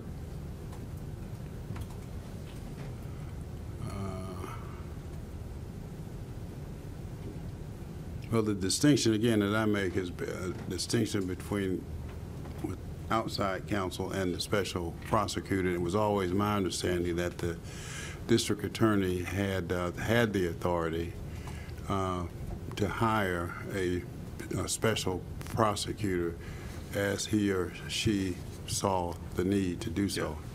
Yeah. And that's the position that Ms. Willis has stated to you as chairman of the commission, that she was not required to get prior approval or authority to hire Mr. Wade or anybody else for that matter. Well, I didn't have a direct conversation with her about that, but that's just the way it is, and the way our understanding was that because it's a special prosecutor, it did not have to come before the board for approval. And I was asked that question quite a bit by the members of the media. Said, did this have to come before the board? And in researching it, we concluded that it did not. All right. I'm going to ask your county attorney to help me with that research, because she and I have had conversations about any court interpretations of this statute as we flesh that out. As the commission chairman, would it be your preference that DA or other constitutional officers should seek your approval before hiring independent contractors that you are responsible for paying for? Yeah, that's a different. Repeat that. Let me make sure I understand you, sir. As the county commission chairman, yes, sir, would it be your preference that the district attorney did have to seek your approval before going out and hiring special prosecutors or independent contractors? If you're paying for it, or your general fund is. Well, but under the, the current law, as I understand the current law, as it relates to constitutional officers and this, and the district attorney does not fall under that like the sheriff and the others do, but sort of. And she's sort of a state constitutional officer, as I understand it. So, a little different. Part of the job of this committee is to determine whether we need to change the law. If it's unclear in this case, and I'm wondering if you are the lawmaker here, would you like to see state law changed so that a district attorney would have to ask your prior approval before going out and entering into contracts with special prosecutors? Well, probably my opinion may be a little different because I focus on the money, and I'm always want to follow the money from a fiscal conservative and like to know how the money is being spent. But with respect to a district attorney hiring who she or he or she believes that they need to, I mean, I don't have any issue with that, but I would like to know how the money is being spent. So not who, but how. We're back to the keeping you informed and the transparency of this process. If a DA is allowed to unilaterally hire whomever they want to at whatever price they want to pay them, do you feel like the county government ought to be able to be kept in the loop on this and reported to as to how your money was spent? Well, in the loop, yes, there's no doubt about that. Okay. And you don't feel like this process has been transparent so far? Well, to the extent that we have not, we were not advised of the hiring of not that it was required, of a special prosecutor, nor the payment, hourly rate or whatever the rate was. I mean, it would be, we were just following the law, and obviously I'd like to have more information, but that was the law at the time, and is the law at the time, as I understand the law. In your opinion, has DA Willis been forthcoming or transparent with you and the commission as to her utilization of special assistant district attorney in this election integrity case? Well, to the extent that this is all new ground for us and for all of us, and that's because it wasn't utilized by the prior district attorney for the last 20 years before her election. well, this whole issue with election integrity, election interference, and all of that, it's new territory for us, and we're sort of, feeling our way as we go through this, even with the trying to work down the backlog of cases that we had. So we were sort of making up rules as we went along, to be honest with you. Sure. Do you worry that she was utilizing resources for prosecuting a election integrity case rather than getting rid of this backlog of 40,000 criminal cases? Would you repeat that? Does it worry you that she was spending significant resources without prior approval or even any reporting or accountability pursuing an election integrity case rather than working on this backlog of 40,000 criminal cases that were pending in Fulton County? It might have been 56,000. I can't remember all my numbers. It was a lot total. Well, as I said earlier, and as the CFO said earlier, we appropriated $75 million of the $206 million of the ARPA money that we received to the justice system. And she had, in addition to the backlogs, she is currently involved with the YSL case and the election interference case. So those were, three really unusual cases that I had never experienced before. So we were trying to be as helpful to her as we can and could by providing, for the most part, the resources that she asked. But as far as what happened to the resources, the money, when I say resources, I mean the money that we gave her, we, after it was given to her, we tracked the cases, the backlogs, and the jury is still out on the YSL and the election interference, so we'll get it all come out in the wash, I suppose, as to how effective it's all been. But we provided what was asked for, and we've not asked for, nor have we been provided any interim reports as to how are we proceeding, other than with the backlogs. So she hadn't really told you how she spent the money? No, sir. Okay, so you gave her $75 million plus at least another $5 million. Well, it wasn't just to her, there was a whole justice system at $75 million. Right? That's yes, correct. it wasn't just to her. You gave her many millions of dollars to get caught up on a backlog of criminal prosecutions. Yes. Okay. And when you did that, there was no mention of any election integrity case, was there? That didn't really ever come up specifically, just this one sounding for additional money in 2023. I believe that's correct. When you say that's correct. The $1.1 million for Tex MacGyver and public corruption is the only thing that could specifically have referenced an election integrity case. In her enhancement request, yes, sir. And it wasn't in her budgetary request either, was it? Anything about election integrity? It would have, if it was for additional resources, it would have come through as an enhancement request. So as a commission, you weren't aware that you were funding a election interference case, certainly not before 2023, which would have been 3 years after the election. That's I think that's correct. okay. And you haven't been given any information to tell you where the money that you did give her through ORCA funds or other things were spent. Well, whatever part of that $75 million that she received, and whether how much was used for the backlog, how much was used for the YSL case, and how much was used for the election interference case, and we don't know. Yeah. And we're not being given any information other than with the backlog.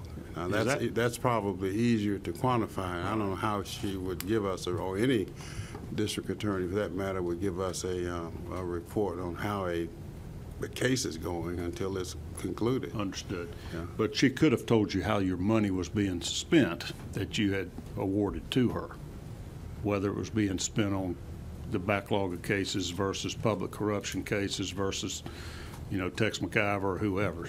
She would have been able to give you that data. Could have, yes, sir. But she didn't. Did not, and we didn't ask either. Okay. And that's partly because she's taken this stance that she's a constitutional officer and doesn't have to give you that information. That's probably a correct statement. Okay. Well, let me turn to you, Ms. Joe. You and I have had conversations before today about whether or not a district attorney has to get prior approval and authorization of funding from the county commission when utilizing this independent contractor, special prosecutor device that the legislature gave the ability through Title 15-18-20A. You heard me read that relevant portions of the statute, and you would agree just at face value that would seem to require a DA to obtain approval from the governing authority before hiring an independent contractor? Yes, sir. Okay. But I think, make sure you're on. I would agree that the plain language of the statute certainly seems to indicate that the governing authority needs to be consulted and approve such an appointment. Right, now, so tell us who you are. You're the county attorney. Give me just a little bit of background on you. My name is Sue Joe, and I am the county attorney for Fulton County, which means that I am the essentially in-house general counsel for the corporation that is Fulton County. And my office handles civil matters for the entire county, provides defense and legal advice and counsel to the Board of Commissioners. And in your role as county attorney, were you ever asked to interpret this statute or do legal research to find out whether or not Ms. Willis should have gotten prior approval or whether she was required to do that before going out and hiring independent counsel? I don't recall if there was a specific request, but of course I keep up with current events, and when this issue came up, I did have the occasion to look into the matter and research it. Give us your legal opinion as to whether or not prior approval is required. You've agreed that the plain language of the statute would indicate that. Have there been judicial interpretations of this statute that cloud those matters? So let me begin by saying that the statute, OCJ 15-18-20, that you were reading from, deals with assistant district attorneys. So it's not explicitly giving the DA permission to appoint special district assistant district attorneys.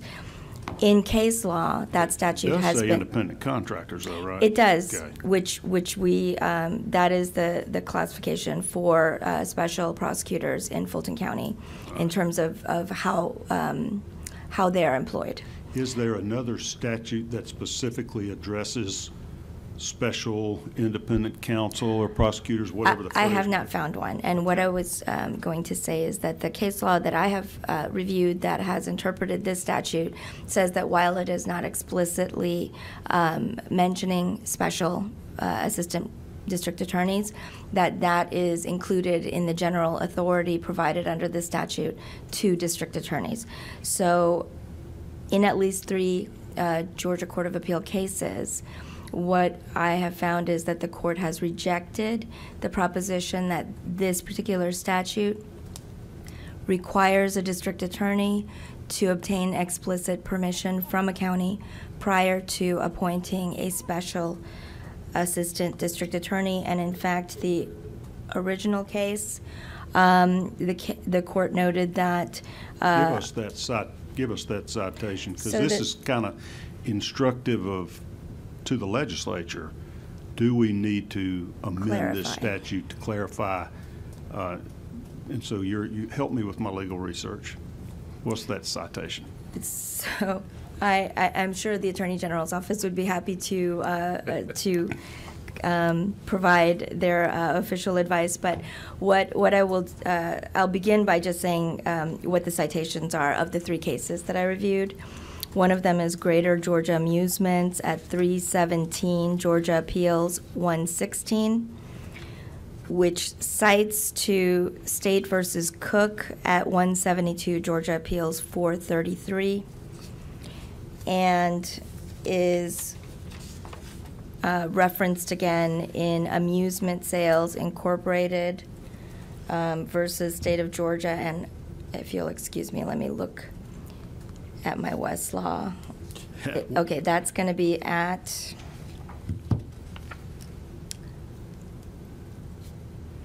.316 Georgia Appeals 727.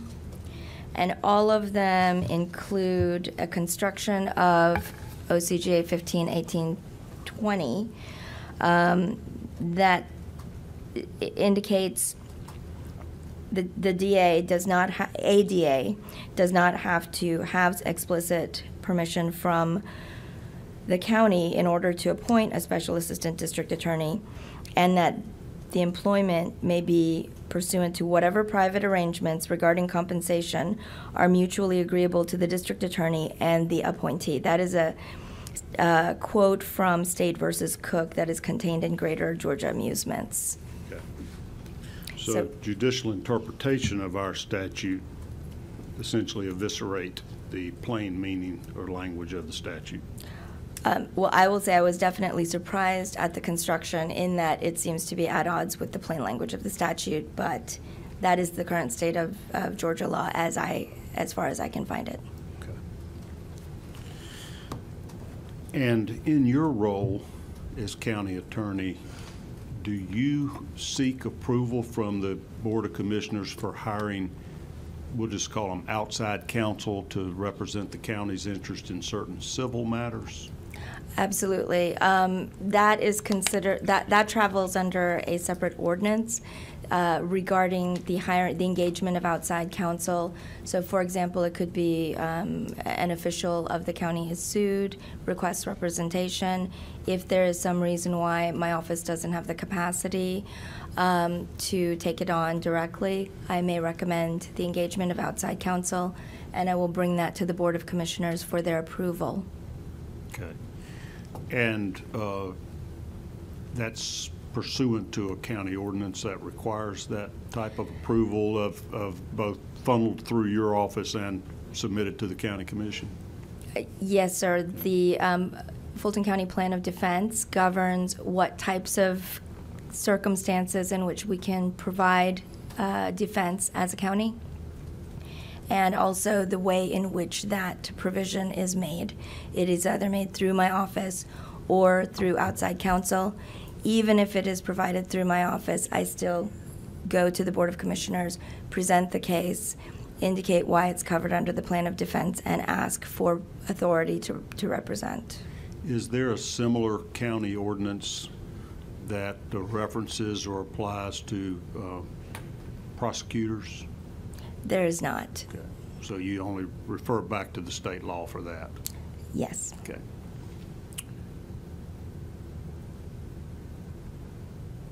In your role as county attorney, are you responsible for responding to open records requests? Yes, the custodian of records was established in recent years and centralized as an individual who's designated from among the attorneys in my office. So that is an attorney that responds to those complaints? It is an attorney who request. oversees the Production. response operation. So that's under the control of your office then, or? The intake and coordination of the response is within my office, the county attorney's office. Obviously, we are not the custodians of most of the documents that are requested, so we have to coordinate that, excuse me, with designated open records liaison within each custodial department. Do you, in your office, respond to open records requests submitted to the district attorney's office? She has the ability to handle the entire open records process separately from the county as a state official. Historically, the district attorney's office has both utilized my office as the point of origin and liaison, and then at times has chosen to opt out of that. Currently, this district attorney for Fulton County does receive her Open Records Act request through the Open Records custodian in my office.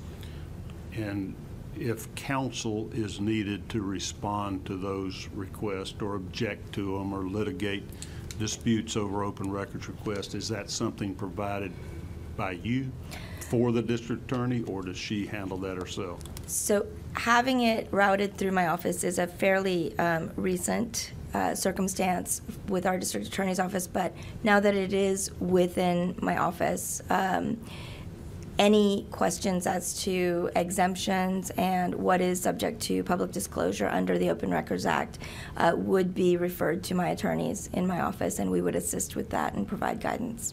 And is your office actively providing guidance or legal counsel to the DA's office in any open records request or litigation arising from those at this time? At this time, yes. Okay.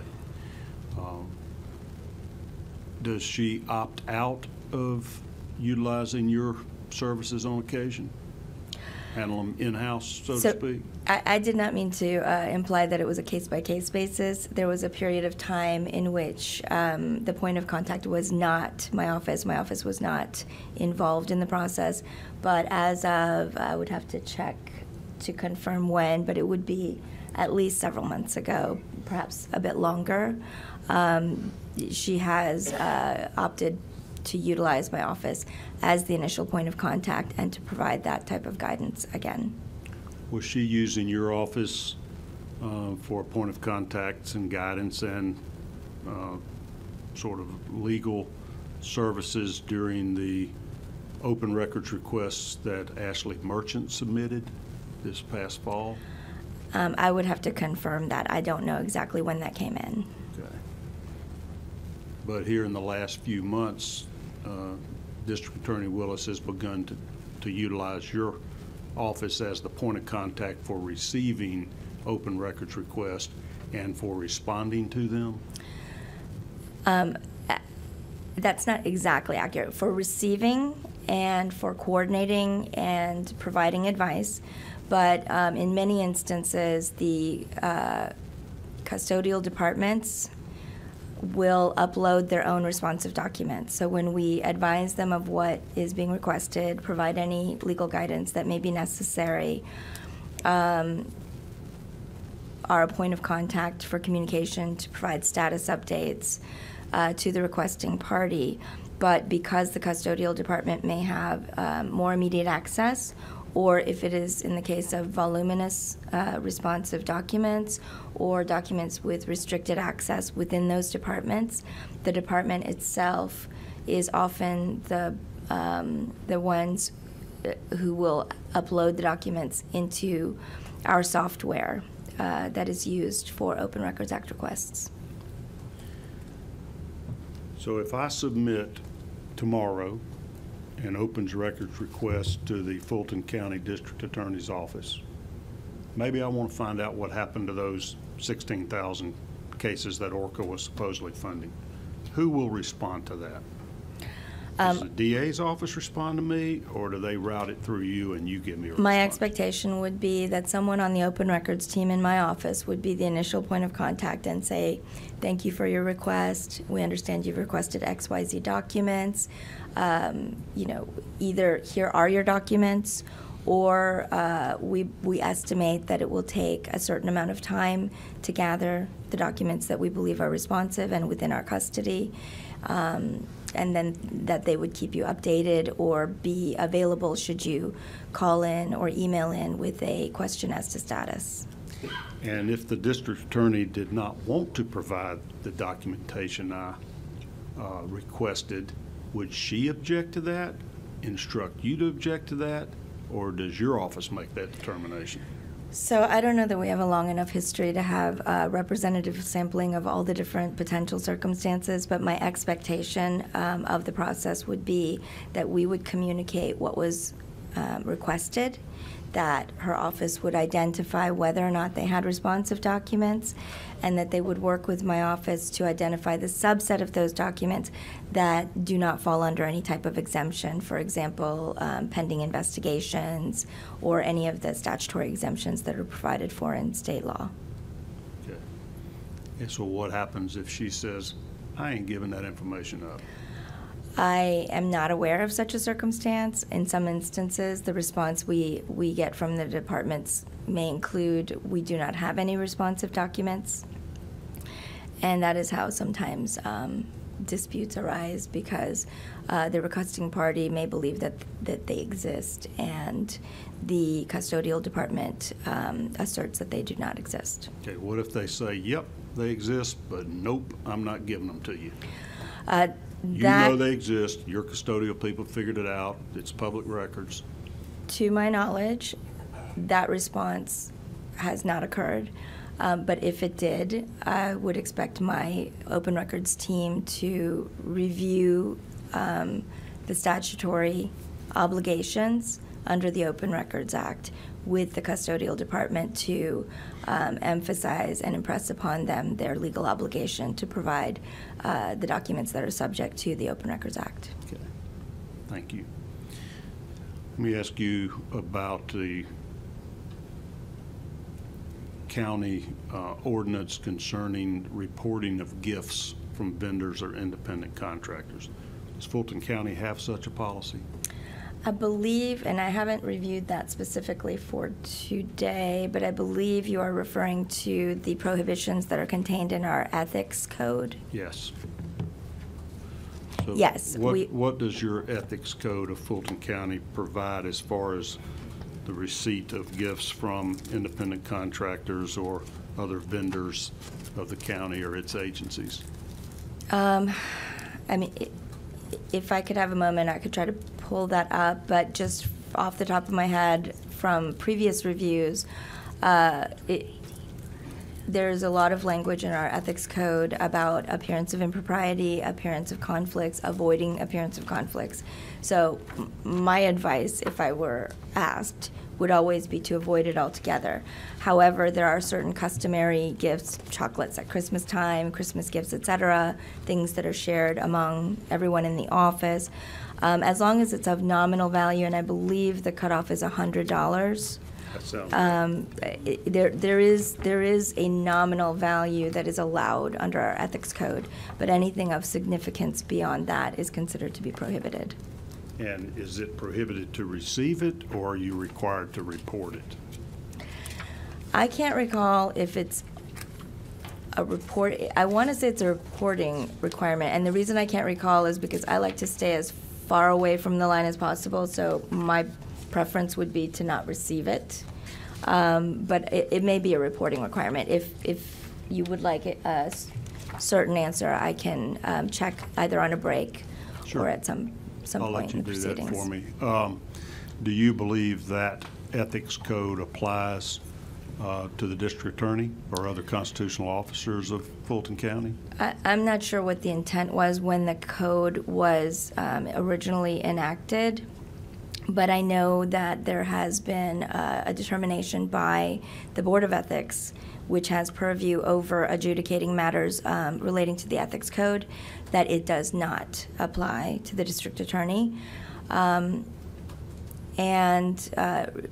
in a related occurrence, we have had a recent piece of legislation updating the ethics code in Fulton County to add, I believe the amendment is a sentence that specifically indicates that the ethics code applies to all elected officials in Fulton County. Do you know why? Why this clarification? I did not, I was not the sponsor of the legislation, so I cannot speak for the commissioner who sponsored it. But I do know that it was subsequent in time to the decision of the ethics board that the district attorney was not covered by our code of ethics. So there was an ethics complaint brought about the receipt of gifts, and it was determined that your existing ordinance or code, ethics code, did not apply. Yes, sir. The Board of Ethics determined that it did not have jurisdiction under the current ethics code. And the county commission has subsequently here in recent months amended that ethics code to make it clear that it does apply to constitutional officers such as the DA and the sheriff and the tax commissioner. Yes, I believe that was passed on April 17th or thereabouts. Yeah, very recently. All right, Mr. Chairman, tell us about that.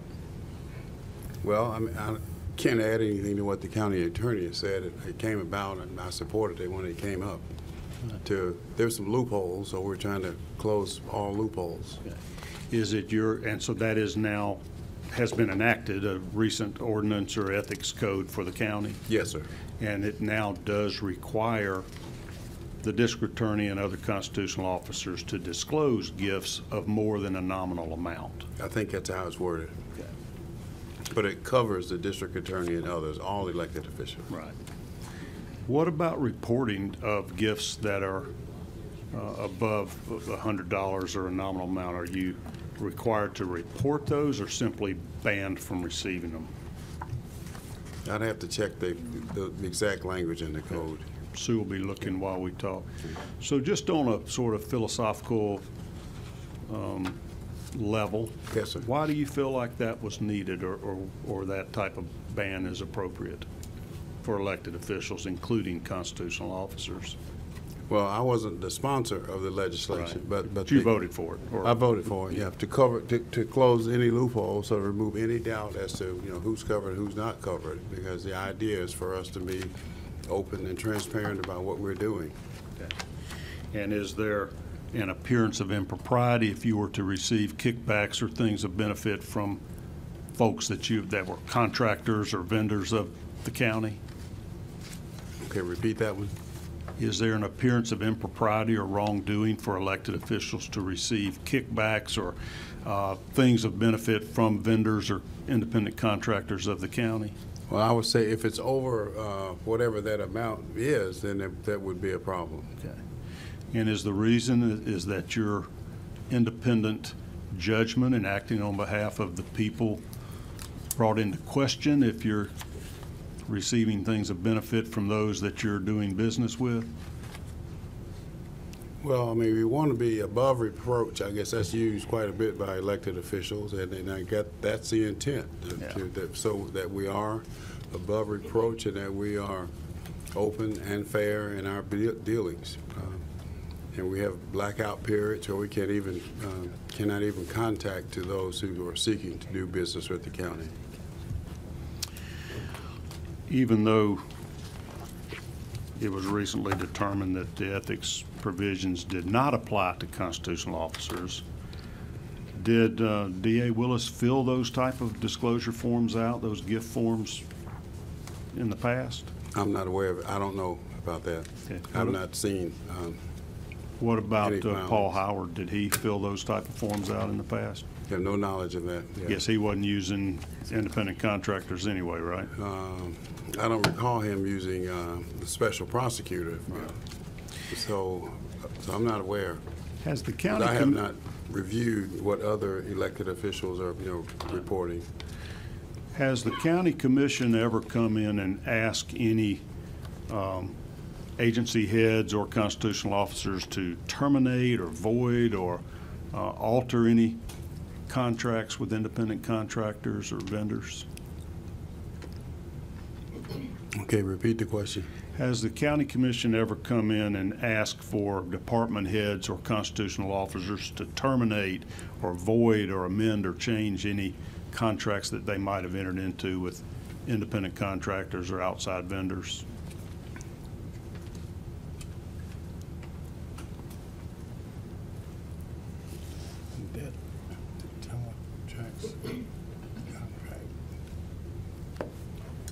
The question is, has the county ever asked someone to void an independent vendor contract?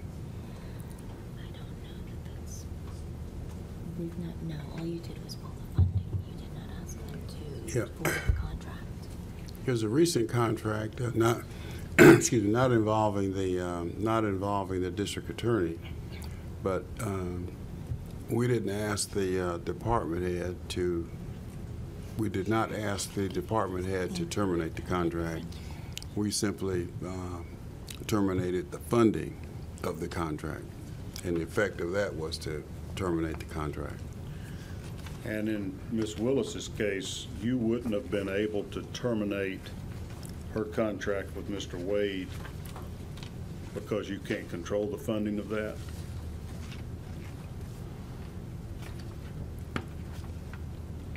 All right, let me make sure I understand the question. So Ms. Wade had a contract with Mr. Wade to be special prosecutor as an independent contractor. And you have not asked her to terminate that agreement. The judge ultimately did, but a county commission never. The board did not. Okay. No, sir. And was that because you approved of that arrangement or because you didn't think you had the authority to require her to terminate that arrangement? Because we did not have the authority, because she had the authority to hire the special prosecutor. When did that first come to your attention, or the board's attention, that she had entered into a contract for a special prosecutor, Mr. Wade, to handle this election integrity case? Me personally? Yeah. During the media coverage on it. So you didn't even know it until the media erupted back in the fall sometime? That's correct. What was your response or your reaction, both personally as in your capacity as chairman of the commission? Well, since we believe that we did not have any control over her decisions, that it was her decision to hire the special prosecutor, that we had no role in it. Could you have cut the funding off for that, just like you did this other contract recently? We didn't know anything about it. It had not even been disclosed to you as the commission? No, sir. Okay. What are your views on the propriety of elected official hiring somebody under an independent contract arrangement that they had an intimate personal relationship with? Well,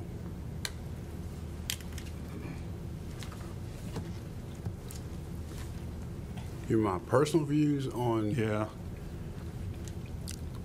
I think I believe our revised code of ethics covers a situation like that. It's been amended. Is that correct? The revised code that you support would prohibit that, right? Yes. Okay. It was, the definition, I think, was expanded to include personal relationships. Yeah. Ms. Joe, can you elucidate us any on this? You're leaning forward in your seat as if you might have some information for me there. I did not intend to lean forward like that. Be careful, I'm watching. I don't want to speak for the chairman, but I believe the recent enactment that he is referring to is a new anti-nepotism policy that would cover personal relationships of this nature between an official and an independent contractor. Okay. Is that a new ordinance as well? Or It has that been is. there? It is. Our prior ordinance was located within the Civil Service Act, so it was limited in its application to employees and would not have applied to independent contractors. Would it have applied to employees of the DA's office? Yes. Okay. So if Mr. Wade had been hired as an assistant DA, it would have violated the then existing nepotism policy? Assuming that they had that type of relationship, yes. I think that's been admitted by both parties at this point, right? You keep up with the press, correct? I mean, Yes, but in our hypothetical, I mean, it depends on the timing. yeah. So the amendment was to expand on your existing anti-nepotism clause that would prohibit superior from having a relationship, intimate relationship with an employee, to include independent contractors in that ban. In effect, yes, Okay. it expands it, but it had to do it through a separate policy because the original policy is within our Civil Service Act and therefore limited in application to employees. So there is a separate policy that is a county-wide application that prohibits all of the same things that also applies to independent contractors because it is not limited by the scope of the Civil Service Act. And that was enacted when? I believe that would also be April. Right. Was it April? So both of April these, 17th as well. both of these, your ethics policies, your anti-nepotism, your gift, Have recently Yes. been expanded. and they were expanded to capture this type of situation that we're dealing with here with Ms. Willis and Mr. Wade. Had they been in place, both would have captured this, would have applied in this instance. Okay. And was there any rationale for not including independent contractors in the past, or was that just an oversight? That is well, I will say these are all fairly well-established older policies, but as to the anti-nepotism policy specifically, I think the limitation is simply where it was located, which is the Civil Service Act. And because it was located in that act, it was not deemed It could to not apply to anyone but employees. Okay. Do you know whether the district attorney's office has a separate sort of ethics guideline or ordinance or rules? I'm not aware. I presume there are state guidelines that would apply as being a state officer, but I'm not aware of any that are specific to her office. Okay.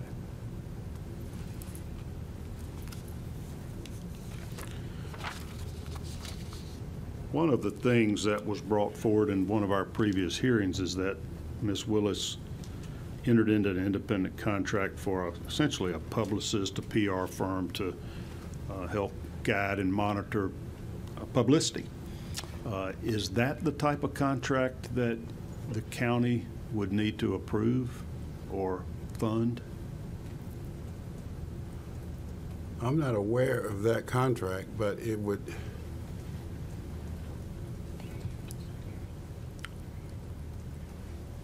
again, back to this constitutional officer and her being somewhat of a constitutional officer. I mean, there's a sheriff, the tax commissioner, and a couple of others that are a little different from the district attorney. But if she had, and your question is about the district attorney, Yeah.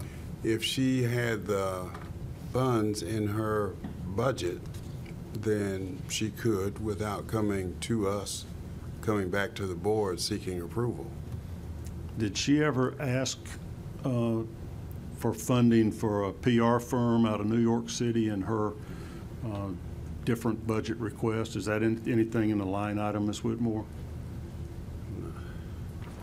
She was asking for $36 million. She explained part of it would be spent for a New York City PR firm to monitor her publicity. Not that I recall. I would have to research that. Mr. Chairman, is that something that the Board of Commissioners would ordinarily approve or budget for various departments? Well, again, if that's not something that we would as a matter of course, routinely be aware of, and I can't recall ever of a request like that coming before the board. But if it's in a department's budget, particularly a constitutional officer's budget, and he or she feels that that's what they need, then if they have the funds under this umbrella of a constitutional officer, they can do it. But you're the one that has to approve those funds, because I can assure you that's not in our state budget. Well, We don't give PR money to DA's offices. We wouldn't be funding that specific line item. We would be funding whatever she requested. Then once the money is approved, then the constitutional officer, once the constitutional officer's budget has been approved, they can make changes as they deem appropriate. Does your Board of Commissioners have a contract with any type of media monitoring service or public relations service? Does the Board of Commissioners? Yes, sir. As a board, no, sir. Okay. Would you approve that type of funding if she had specifically requested it? Would the board have? Yeah. I mean, I can't speak for the entire board, but knowing the board as I do, probably not. For the purpose that you've outlined, probably not. Okay. You learned, I guess, the same way the rest of us did back in the fall, as essentially the media reported this relationship between Ms. Willis and Mr. Wade. What type of pressure was put on the Board of Commissioners, or was it anybody complained to you, or was it frustrating that you couldn't do anything about it? I'm curious what the reaction was from the board when all this scandal erupted. Well, there's no pressure on the board per se. I mean, individual constituents, may have commented, here and there, but there's no, I didn't feel any pressure. Obviously, people would comment on what they had seen or heard or read, and I'm sure that's true for the rest of the board as well, but no pressure. Yeah. You've kind of explained here today that the board really has no supervisory authority or control over how Ms. Willis spends the dollars that you budget for her, but the public had the presumption, until you're clarifying it here now, that the board approved this device of using an independent contractor as a special prosecutor. It helped fund this election integrity case, and a number of attorneys, both private contractors and assistant DAs, being engaged in it, and endorsed or didn't disapprove of the relationship between Mr. Wade and Ms. Willis. What is your reaction or response to that? Just kind of like you told us today, that's out of your control. You may not approve it, but can't stop it or prevent it. Well, you just said a lot now, and, Yeah. and I can't I'm sorry about can't follow all of that. All right. Okay. So if you could repeat, I mean, the last. Maybe I can break it down. Yes, sir. Do you feel like the Fulton County Board of Commissioners supported this election integrity case, or 16 cases, either by financially supporting her to pursue those cases? Well, I don't think the board, the board had no position or has no position on it. The district attorney, as I understand how district attorneys operate, they are free to choose the cases that they get involved in. Okay. And we as a board have no input into that. You were never educated about that before the fact? About those prosecutions, election integrity cases? I mean, was the board informed that the district attorney was going to? You've made it clear she didn't specifically ask for funding for that prosecution, or for the hiring of special assistant district attorneys to lead that prosecution. Did you That's even correct. know that was happening and that you were funding that even if it was in the big chunk of money? No, we're not advised of her work program, if you will. I mean, we provide funding for her, and she sets her own work program, and I think that's probably true for, as I understand it, for all district attorneys. Okay.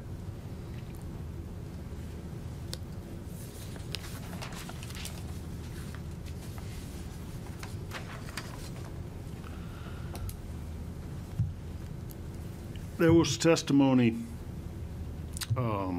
before us in previous meetings about Ms. Willis and Mr. Wade making trips to Washington, D.C. to meet with the Justice Department, and in Ms. Willis's part, I think, meeting with the Vice President of the United States. Does, I guess this may not be best for you, but I guess, Ms. Whitmore, were you aware of any expenditures for that? I mean, that was paid for with taxpayer money. Is that something that's reported, or you track that they're spending your general funds to travel and meet with the Vice President and the Justice Department? We do record their travel expenses.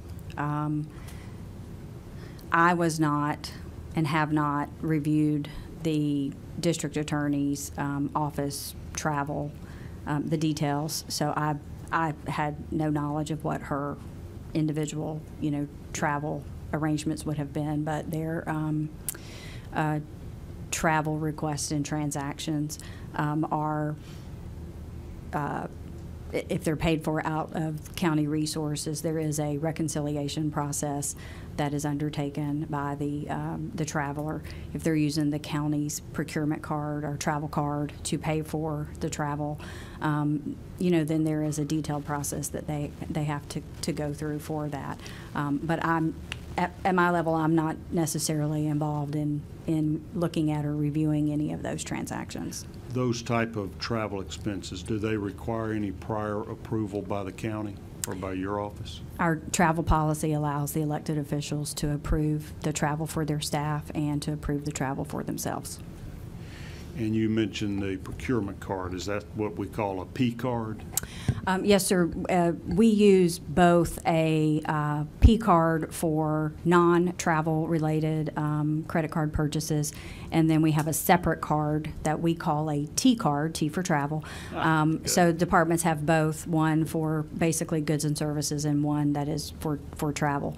So the county's policy is a reimbursement-based policy, so the traveler can pay for their travel expenses directly and seek reimbursement, or the county will prepay using the T card, and then the reconciliation process follows the trip. Explain that reconciliation process. Let's say somebody uses a T card to take a trip to California or whatever.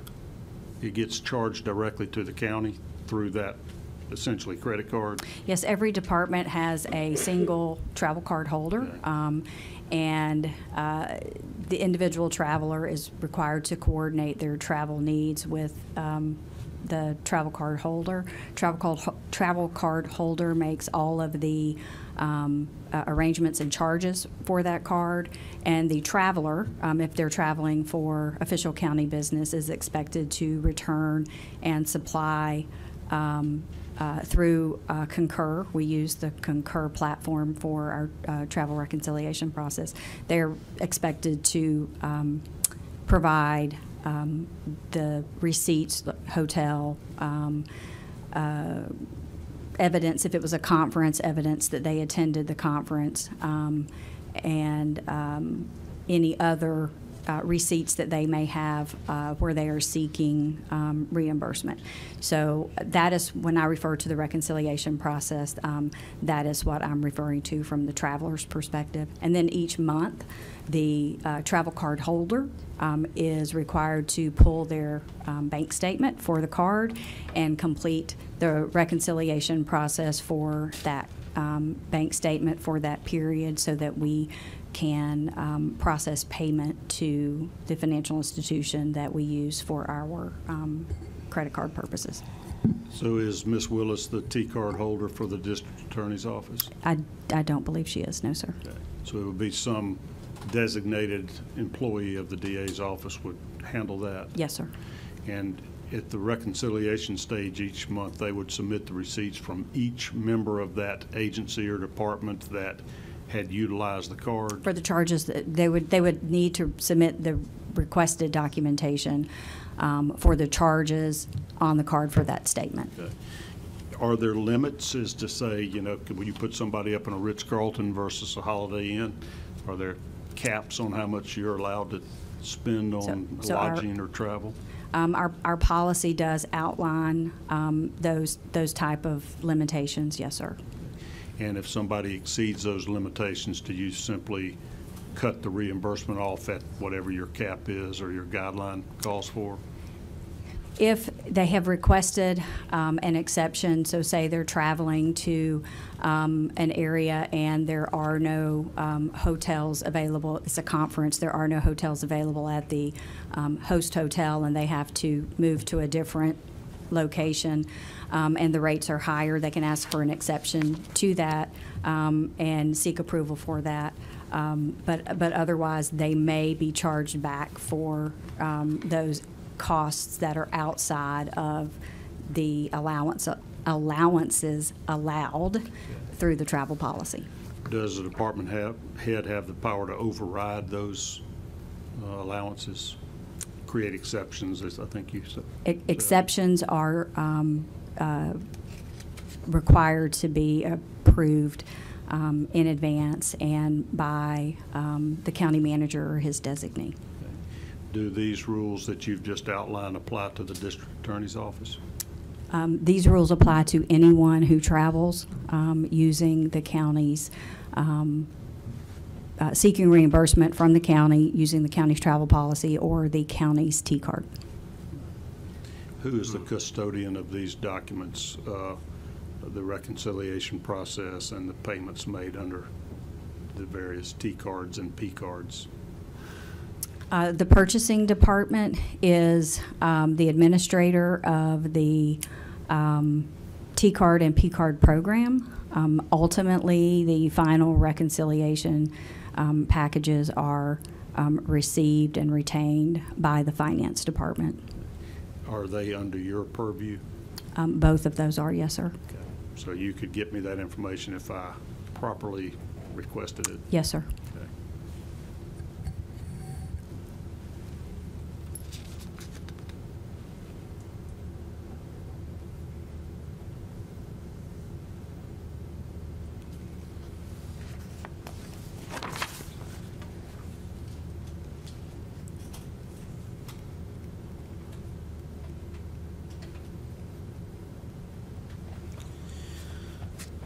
Mr. Pitts, you are on the audit committee of the commission. Yes, sir. Is that by virtue of your position as the commission chairman, or is it a subset of the commission? How's that created?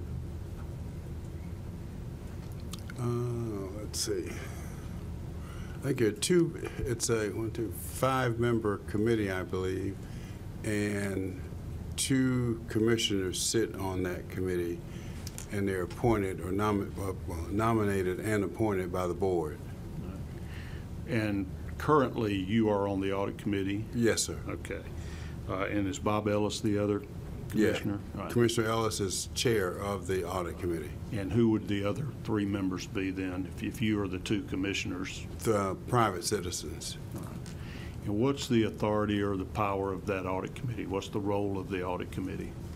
Well, we work with the county auditor, Mr. Anthony Nix, and to provide audits for various departments, areas when we see or feel that need to be looked into from an audit point of view, whether it's financial or programmatic or otherwise. I know only what I've read in the Atlanta Journal-Constitution about this, but apparently there was a recent audit report that had been requested by the audit committee. Yes, sir. Tell me about that. What was that audit for? I believe you're referring to the audit that was done at the request of the audit committee We utilize an outside firm called Cherry Beckert, nationally recognized firm, to look at and review and it wasn't really an audit, it was a review of our purchasing, primarily purchasing requirements, processes within the county, and looking at all departments, but focused in on the Sheriff's Department and the District Attorney's Office in particular. And did that Cherry Beckert, is that how you? Beckert, yes, sir. Did it produce a written audit report of its work? It did. Okay. And was that presented to the commission? Yes. Or just to your committee? No, it was presented to the commission, and we had 2 representatives from the firm make a presentation to the full board a couple of meetings ago, maybe 3 meetings ago. Did this audit reflect any irregularities or improprieties in spending by the Sheriff's Department? There were, I'm going from memory, we can make the full report audit. Well, it was really a review and not an audit, but it was an audit firm, nationally recognized firm. And again, they focused on the Sheriff's Department and the District Attorney. And there were 2 sets of recommendations, and I don't recall the specific recommendations, but with respect to the sheriff, I think they used a term of, do you remember the term? Was it high? High power. Is that it?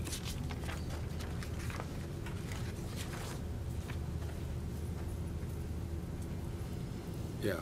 So the conclusion was the county sheriff's office risk level, they call it, was high, and it lists certain areas. And with respect to the district attorney, the risk level was medium. Did it list particular areas that there was a medium risk for impropriety by the district attorney's office? Well, I can read from the document here. The use of prosecutorial discretion as a justification comes with the risk of it being used with greater frequency, with more purchases being made over time outside of county rules and procedures. And that expenditures that we're talking about? Purchases.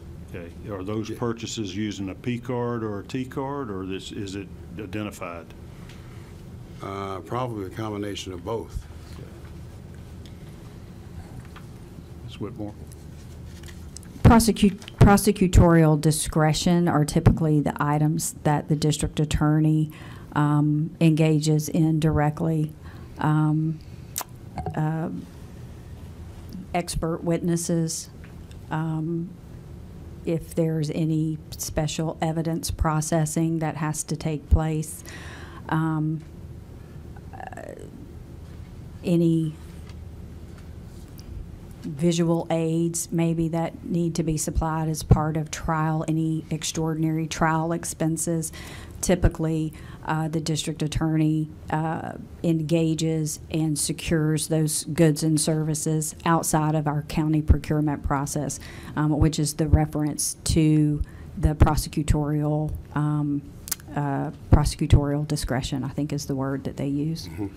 That's correct. Would that include travel expenses for witnesses being brought in from out of state? Those should be following the county's travel policy. It does have a section that deals with extradition and witnesses. Again, but it applies if you're using the paying for it with county resources, seeking reimbursement, or using the county's travel card. Would that include special prosecutors, independent contractor prosecutors? The DA's use of prosecutorial discretion, yes. So that's captured by this category that Yes. the audit report is saying Yes, sir. you got some moderate potential for abuse here. Did they specify any particular expenses that seem to be inappropriate in this report or this review?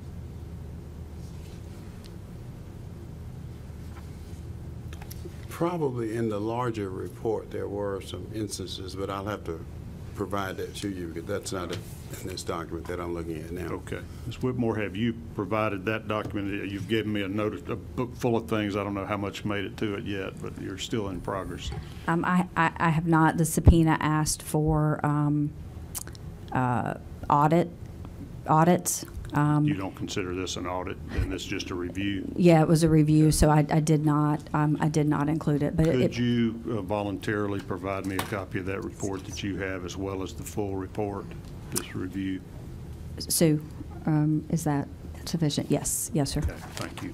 Noting it now. I'm sorry, what? I appreciate that.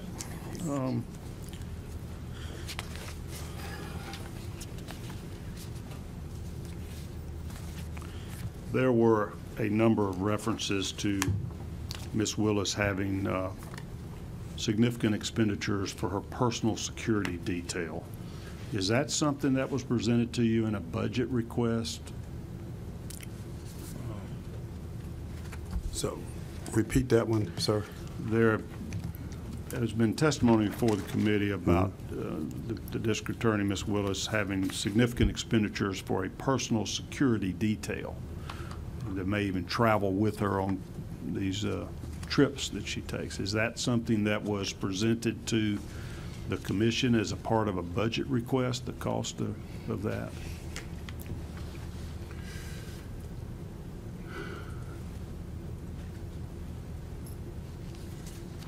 I don't know whether or not, as a matter of course, the district attorney has a security detail. I don't know the answer to that. Did Mr. Howard ever have a security detail? I know that he had, we had some security enhancements around his home at one point because of some threats that he'd received. Okay. Now, with respect to District Attorney Willis, again, I don't know whether she routinely had a security detail or whether we paid for one. But in this particular instance, because of the YSL trial in particular, and What does YSL stand for? Young Slime Life, I believe. Is that Okay, correct? Is that so right? that's Young Slime Life. That's the gang-related prosecution's been going on for a year now. Yes. Okay, got it. Because of that trial and the election interference, it came to us in executive session that she was receiving, as were a number of us, me included, Yeah. particularly during the election back in 2020. I had a detail with me, but because of the YSL trial and the election interference, she was receiving threats, bodily harm, pretty serious.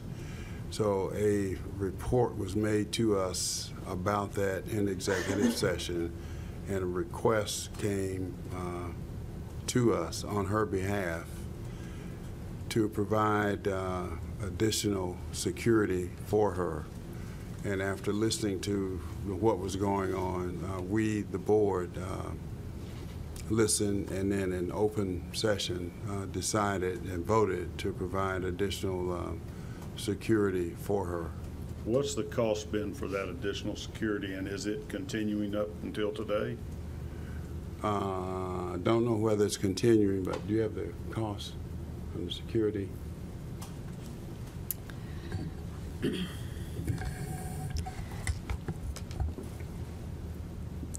As I recall, the full ask that was presented included relocation, as well as some hardening of her personal residence, and law enforcement support from at least 2 outside jurisdictions. I don't recall what all of the amounts were, nor can I tell you that I have seen an invoice from either of those other external jurisdictions. The relocation costs run about $4,000 a month. Was that relocation cost renting her this condominium where she and Mr. Wade would meet?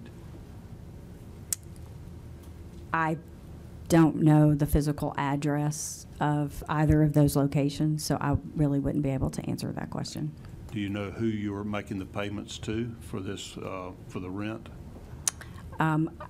We do. I do not, but I certainly know who we cut a check. Well, I know how to obtain who we cut a check to, Okay. but I don't see those expenses every month. Has that continued, the relocation expense? I mean, essentially, the county is providing extra security at her personal home, but also renting her a separate location she can live in or sleep at. Now, I'm not going to ask you to disclose that location. I'm just, is that continuing? The expenses are continuing. And how long have they been going on? I believe they began in the later portion of 2022. I don't recall the exact date. I would have to research that. All right. Thank you.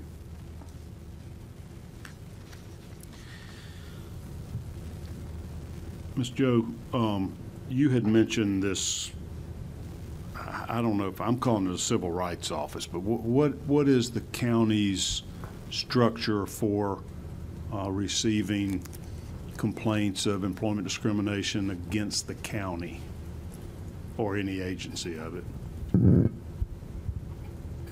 So employees who have complaints regarding their employment conditions have a couple of different possible routes. One of them is DCRC, and now I am blanking on what the acronym stands for, but I think it's the Diversity and Civil Rights Compliance. Okay, so it is. We've Diversity and Civil Rights Compliance. Yes, we've kind of outsourced our initial point of contact for EEOC type violations internally, and that is done outside of my office. And then at some point in the process, we may get involved later on down the road, but it begins at DCRC. And then we also have a whistleblower hotline that is established that routes to our county auditor, and whistleblower complaints can be investigated in that manner as well. So those are the two by the auditor primary or routes. DCRA? DCRC. DCRC, okay. Is that a confidential process? I would say so. It is confidential even from me at the outset, unless it develops into litigation or an EEOC complaint. So it should be confidential from the employee's point of view when they present the complaint. Does the employee's employer learn of such a complaint? Some type of employment violation? Employer meaning their manager or whoever they are, the subject of their complaint? Right. I would not expect that person to be made aware unless and until there's a point in the investigation where that becomes necessary in order to obtain necessary information. Like their explanation or defense? Yes, when they would be made aware of the complaint in order to provide a response. Okay. And insofar as the whistleblower hotline, that's confidential as well, I would presume? Yes, under state whistleblower laws, the identity of the whistleblower is kept confidential for as long as possible. And does the county have its own whistleblower policy? The county does also have a whistleblower policy. Is that a written policy? I have not looked at it in probably over a decade. Wow. I believe it's an ordinance that mirrors the state whistleblower statute, but I would have to confirm that. Does it prohibit retaliation against somebody for bringing forth a complaint of impropriety or wrongdoing? Yeah, I would expect that it does include that, because if it mirrors the statute, then it would include the anti-retaliation provisions. So how long have you been with the county attorney's office? 2.5 years as the county attorney, and then 10 years prior to coming back as the county attorney, I was a line attorney in the office for 4 years. So. Okay. What do you make of this constitutional officer argument, so to speak, that constitutional officers are not subject to any supervision or control by the county commission. So, are you asking for my personal opinion or my understanding of the state of the law? I'd love to have them both. Let's start with the law, because Well, so- we may be looking for ways to change laws, and I'd be interested in your personal views from your experience. So, as to the state of the law, I will say that the challenge presented for my office, for the board, and to some extent, I would imagine, for the officers involved, is that there is this inherent conflict created by the state of the law, wherein there are certain elected officials who are essentially embedded with the county, provided facilities by the county, provided either employees or supplemental employees by the county, equipment by the county, a budget for operations by the county. Those officials must interact with the county, for example, in order to process payment vouchers. They have to come back to the county, even in instances where they may have independence or latitude in contracting, for example. They still need to come back to the county finance department in order to get a check cut, in order to pay on these contracts that they may have control over, but they can't cut a check directly to the vendor. So there is this kind of built-in tug of war where two parties who are essentially operating independently, one is funding another without any necessary input or oversight into the process or any of the contracting, but essentially is on the hook when it comes to processing the payments, when it comes to supplementing budgets after the fact in order to make up for budgetary shortfalls because of those expenditures, and ultimately may be left with the legal liability and exposure should there be any issue with the way in which those services were obtained.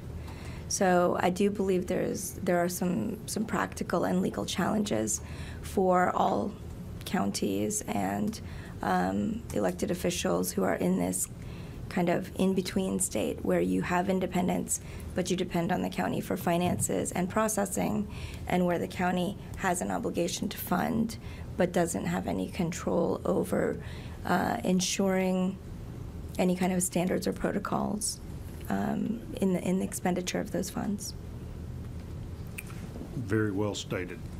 If you are probably as knowledgeable in this interface of the county governments and state elected officials or county elected officials, in the case of a DA, as any attorney around, if you have suggestions to our committee on how we could clean this up a bit through statutory amendments or modifications, please feel free to give those to me. Okay.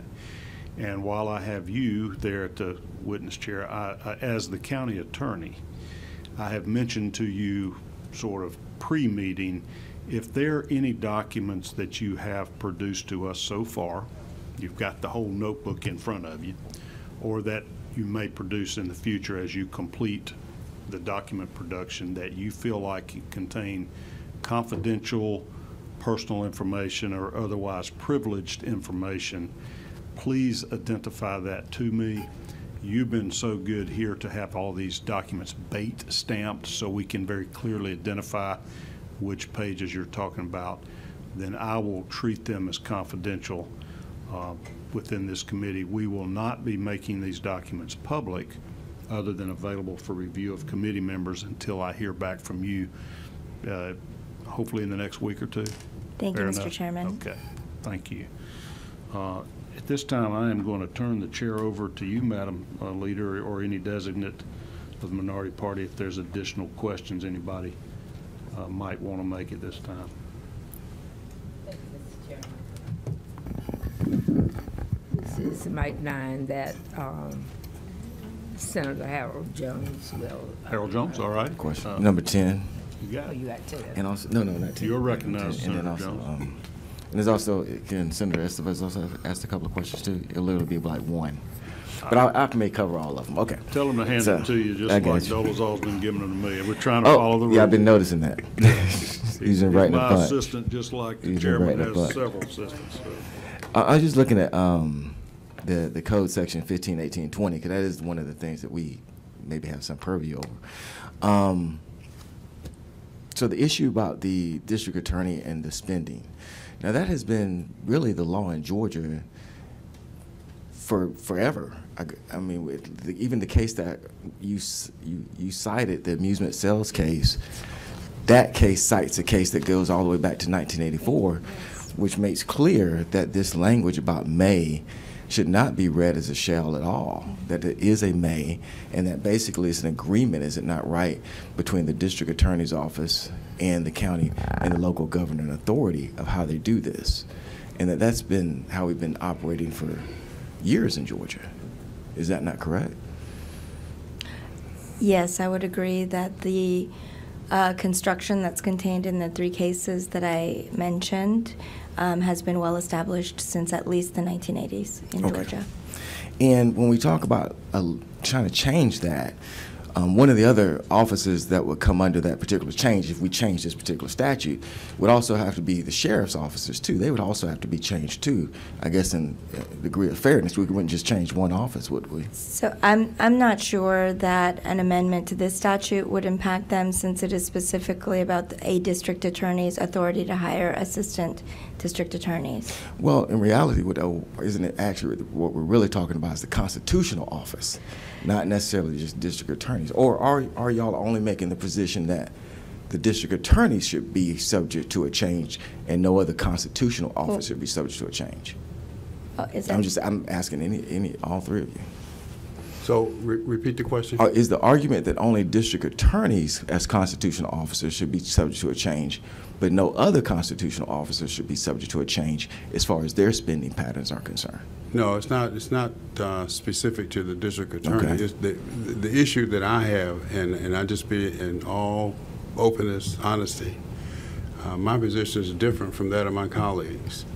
I have a philosophical difference with this notion of a constitutional officer being able to spend money that the legislative body has appropriated any way that he or she chooses. It may be, I understand the words, it may be legal, but being gay was illegal at one point. Interracial marriage was illegal. Segregation, well, not illegal. Yeah, well, that's illegal. Discrimination was legal. So I have a philosophical difference with that. I think that we appropriate money, and I'm not singling out the it's all of them. That's the difference. So and my colleagues don't see it as I see it. I understand, but to be consistent, it would have to also include the sheriffs Absolutely. too. Absolutely. And the tax commissioners, there's 4 of them, right? Yes, and also the clerk's office. And the clerk's office. It would include all of those. Right. Yes. This may be splitting hairs, but I do want to clarify that the constitutional officers under the county constitutional officers are just the 4, the sheriff, the probate judge, the clerk of the Superior Court, and the tax commissioner. We would consider the district attorney to be a state constitutional officer, which is some differences. They have the same kind of purview over their budget as the others do, as far as they have some additional latitude and independence than other elected officials. Yes. The sheriff. Wait a minute, you're saying the sheriff doesn't have latitude in his budget? I'm saying that I just want to make sure that we understand that the sheriff and the other county constitutional officers don't have exactly the same independent rights as the state constitutional officers. And I'll clarify rather than that lump them all together. OCGA 151820 applies only to the district attorney. Yes. It's by its on the face of it, it doesn't apply to clerks and tax commissioners and sheriff's departments. And the statute has nothing, it's not based on the fact that she is a state officer or state constitutional officer. It's just based on the statutory authority of all district attorneys. But Mr. Chair, as far as like when you're talking about the budget process, you would say that those, especially sheriffs, they do have that opportunity to kind of control their budgets. Is that not right? Have they not also used the same argument that you cannot control their budget? Has the sheriff ever told you that? Mr. Chair? Oh, me? Yes. Okay, I'm sorry. I thought you were asking the county attorney. Has the sheriff ever came to you and said that you also do not have purview over his or her budget? Absolutely. Absolutely. Yeah, absolutely. That's what I thought. Absolutely. 100%. The 4 constitutional officers and the district attorney, who is a state constitutional officer. Yeah, the 5 of them there. They all say that. And, Absolutely. And again, my philosophical difference with that is, it doesn't make any sense to me that we don't have, can't tell them, or have no control over how they spend their money. We appropriate the money based upon specific requests, and it's approved based upon specific requests. So when they get it, then they believe they can spend it any way they see fit, and I just disagree with that. And also, just along those same lines, the only thing that's, well, one of the things that's a shell in this particular statute is that the district attorney actually shall be able to actually define the title of the person that she hires or he hires. They are able to do that and also fix that compensation. So that's the only shell really in here as far as this statute is concerned. Is that not right? That they have the opportunity to fix the title as far as the title that they're going to give the other employee that they hire. So with Mr. Wade, is it not right, or anyone else, any other district attorney, they can give them any title that they want to as far as the statute is concerned. That was perfectly within the district attorney's purview. Okay. Which subsection are you citing from? Yeah, the district attorney shall define the duties and fix the title, line 7 on subsection A.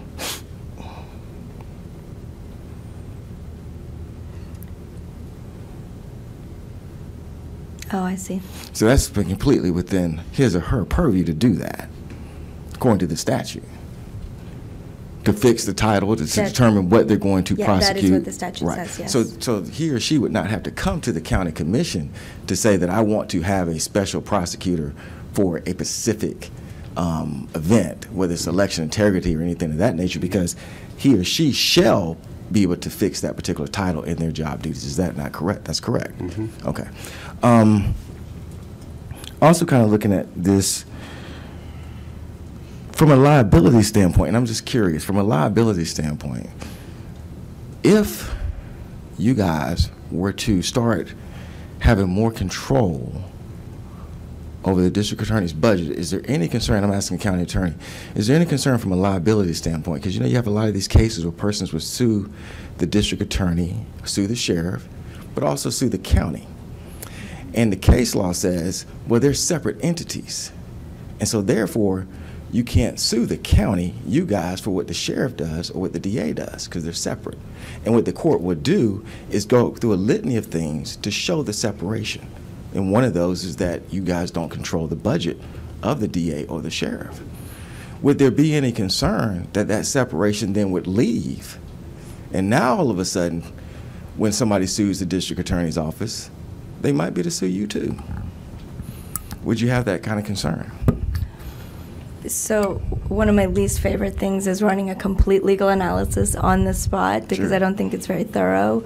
But just as an initial matter, as a practical matter, we are always sued with the official in most cases. We frequently provide representation under our plan of defense. Once we undertake representation, we also provide payment of the judgment, should there be one. So we are already on the hook, so to speak, if we are sued with them. I think, and to make it clear, I don't know that any of us are here to take a position on what should be done. I think that is within the purview of your body to make legislative recommendations. But an argument in favor of more control might be that if we are on the hook for the liability, that it is, we don't have any control over the actions of the officials who are generating the potential liability, but remain on the hook for providing defense and also payment of the judgment. But normally in those cases, you guys are actually dismissed, and there's actually a question about, especially for sheriffs, whether you're actually technically on the hook or not. Once The we county will pay it, but once it's not necessarily okay, key. I will say this. In the Yeah. 27 years that I have worked in government defense, I have never known any of the governmental entities I have worked with not to pay the judgment, should there be one after we have undertaken representation. And under the current iteration of our plan of defense in Fulton County, once we undertake representation, unless there is cause and we discontinue representation, we would be providing payment of the judgment, should there be one, or settlement. But from a standpoint of being sued, Mr. Chair, would that give you any concern that when a district attorney now is sued, they're also going to they can legally bring in Fulton County if you guys started trying to dictate salaries? There's a possibility that could happen. Would that give you any concern? Probably. Okay. And I bring that up because just in first many cases, but in 2023, you have a federal court case that says Fulton County has to be dismissed because the law in Georgia shows that exclusively that the district attorney is a separate entity from the county. And one of the things that they point out is that the district attorney controls the compensation, and counties only possess the power to approve the amount. And so I guess my point just is, you said it would concern you, if you get into the business now of actually trying to control compensation, it might just do an intermingling. And that's just a question that I had, and you answered it. Someone had spoken about the open checkbook. Can you kind of tell us about that? That you were saying that you could go online about the open checkbook. Can you kind of tell us what that is? It's an open part of our open government platform. If you go to the county's website under Inside Fulton, it's like on the far right, Inside Fulton, scroll down from that, you'll find a button that you can press that will take you to our open government platform. We have open budget, where you can go and look and see what the budget and actual expenditures are. Open checkbook, I believe it goes back 5 years, includes vendor payments. It's updated. Currently, I believe it's updated on a weekly basis.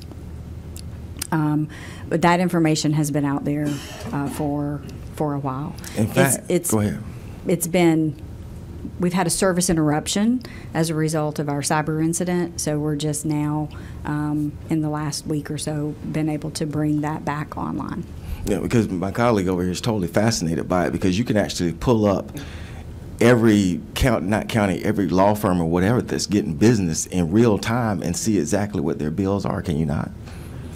You can see their payments, right, yes. Right. You can actually see their payments amount up to, I believe, you said it's updated weekly. Yes, it should be updated weekly. So a lot of the questions that we have as far as like payments and openness, it seems to me that you guys actually are very open, doing way more than Richmond County, quite frankly, that you guys are very open as far as how this process works. We have been working on our transparency for a while now, but yes, we try to have as much information available as possible.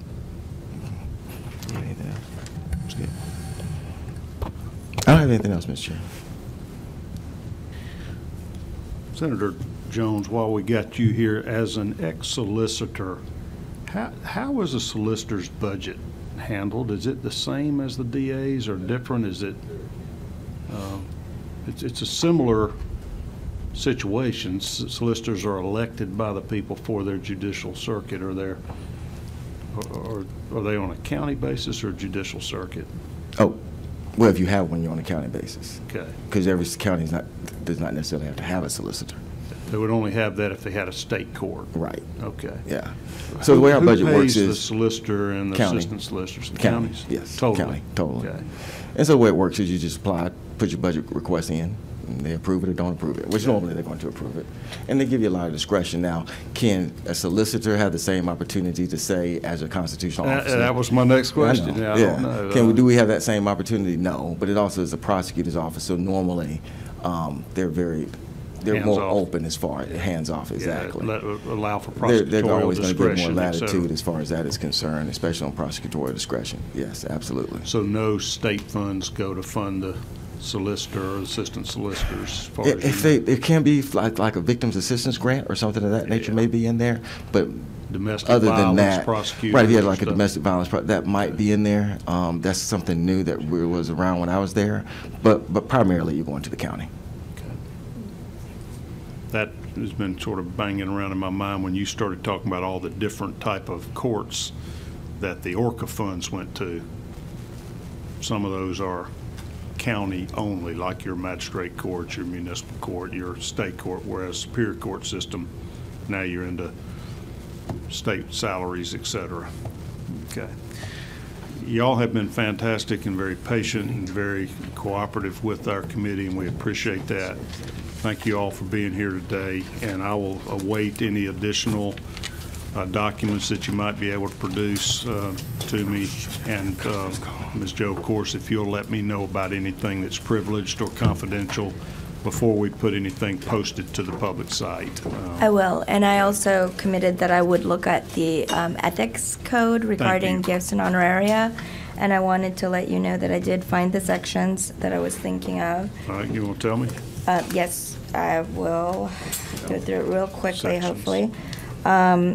So there is a prohibition of any officer or employee to solicit or receive any gift from a prohibited source. The prohibited source is defined as someone, among other things, who is seeking official action from or seeking to do business with the county.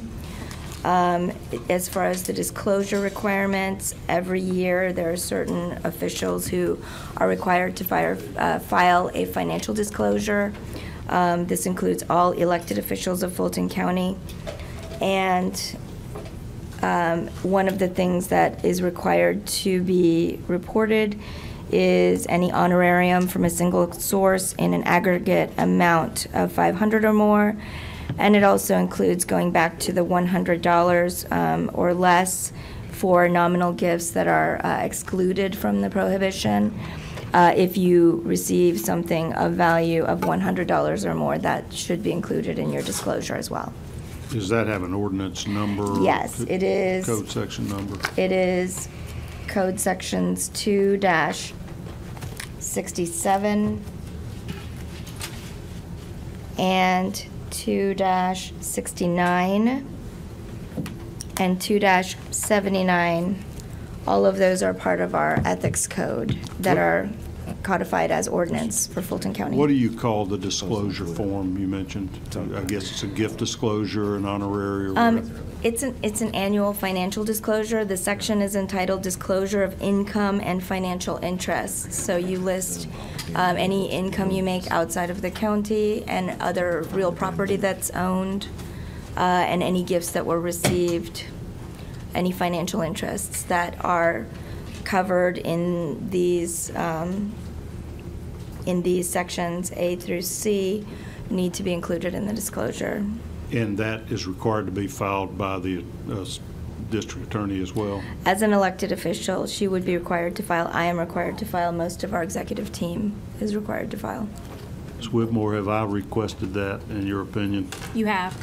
And it's included in your binder, Section 11. Thank you so much. All right. Partially included in Section 11. I understand it's a work in progress, and I know the cyber attack has been a problem and whatnot. Y'all doing everything we can. Committee members, I apologize for the late notice of this meeting, and I appreciate y'all's efforts to be here. I am looking at my calendar now for a potential next meeting, and I wanted to bounce off of you guys the dates of May 23rd or 24th. That's a Thursday, Friday, 3 weeks out. If you don't have to tell me right here on the spot, but if y'all would please check your schedules and let me know, because I certainly want to accommodate everybody that's spending their time with this committee, and just bounce it back off to me or my admin, Cindy, and we'll let you know in the next week or so if we're going to be able to have that. And with that, we are adjourned. Thank you. Thank you.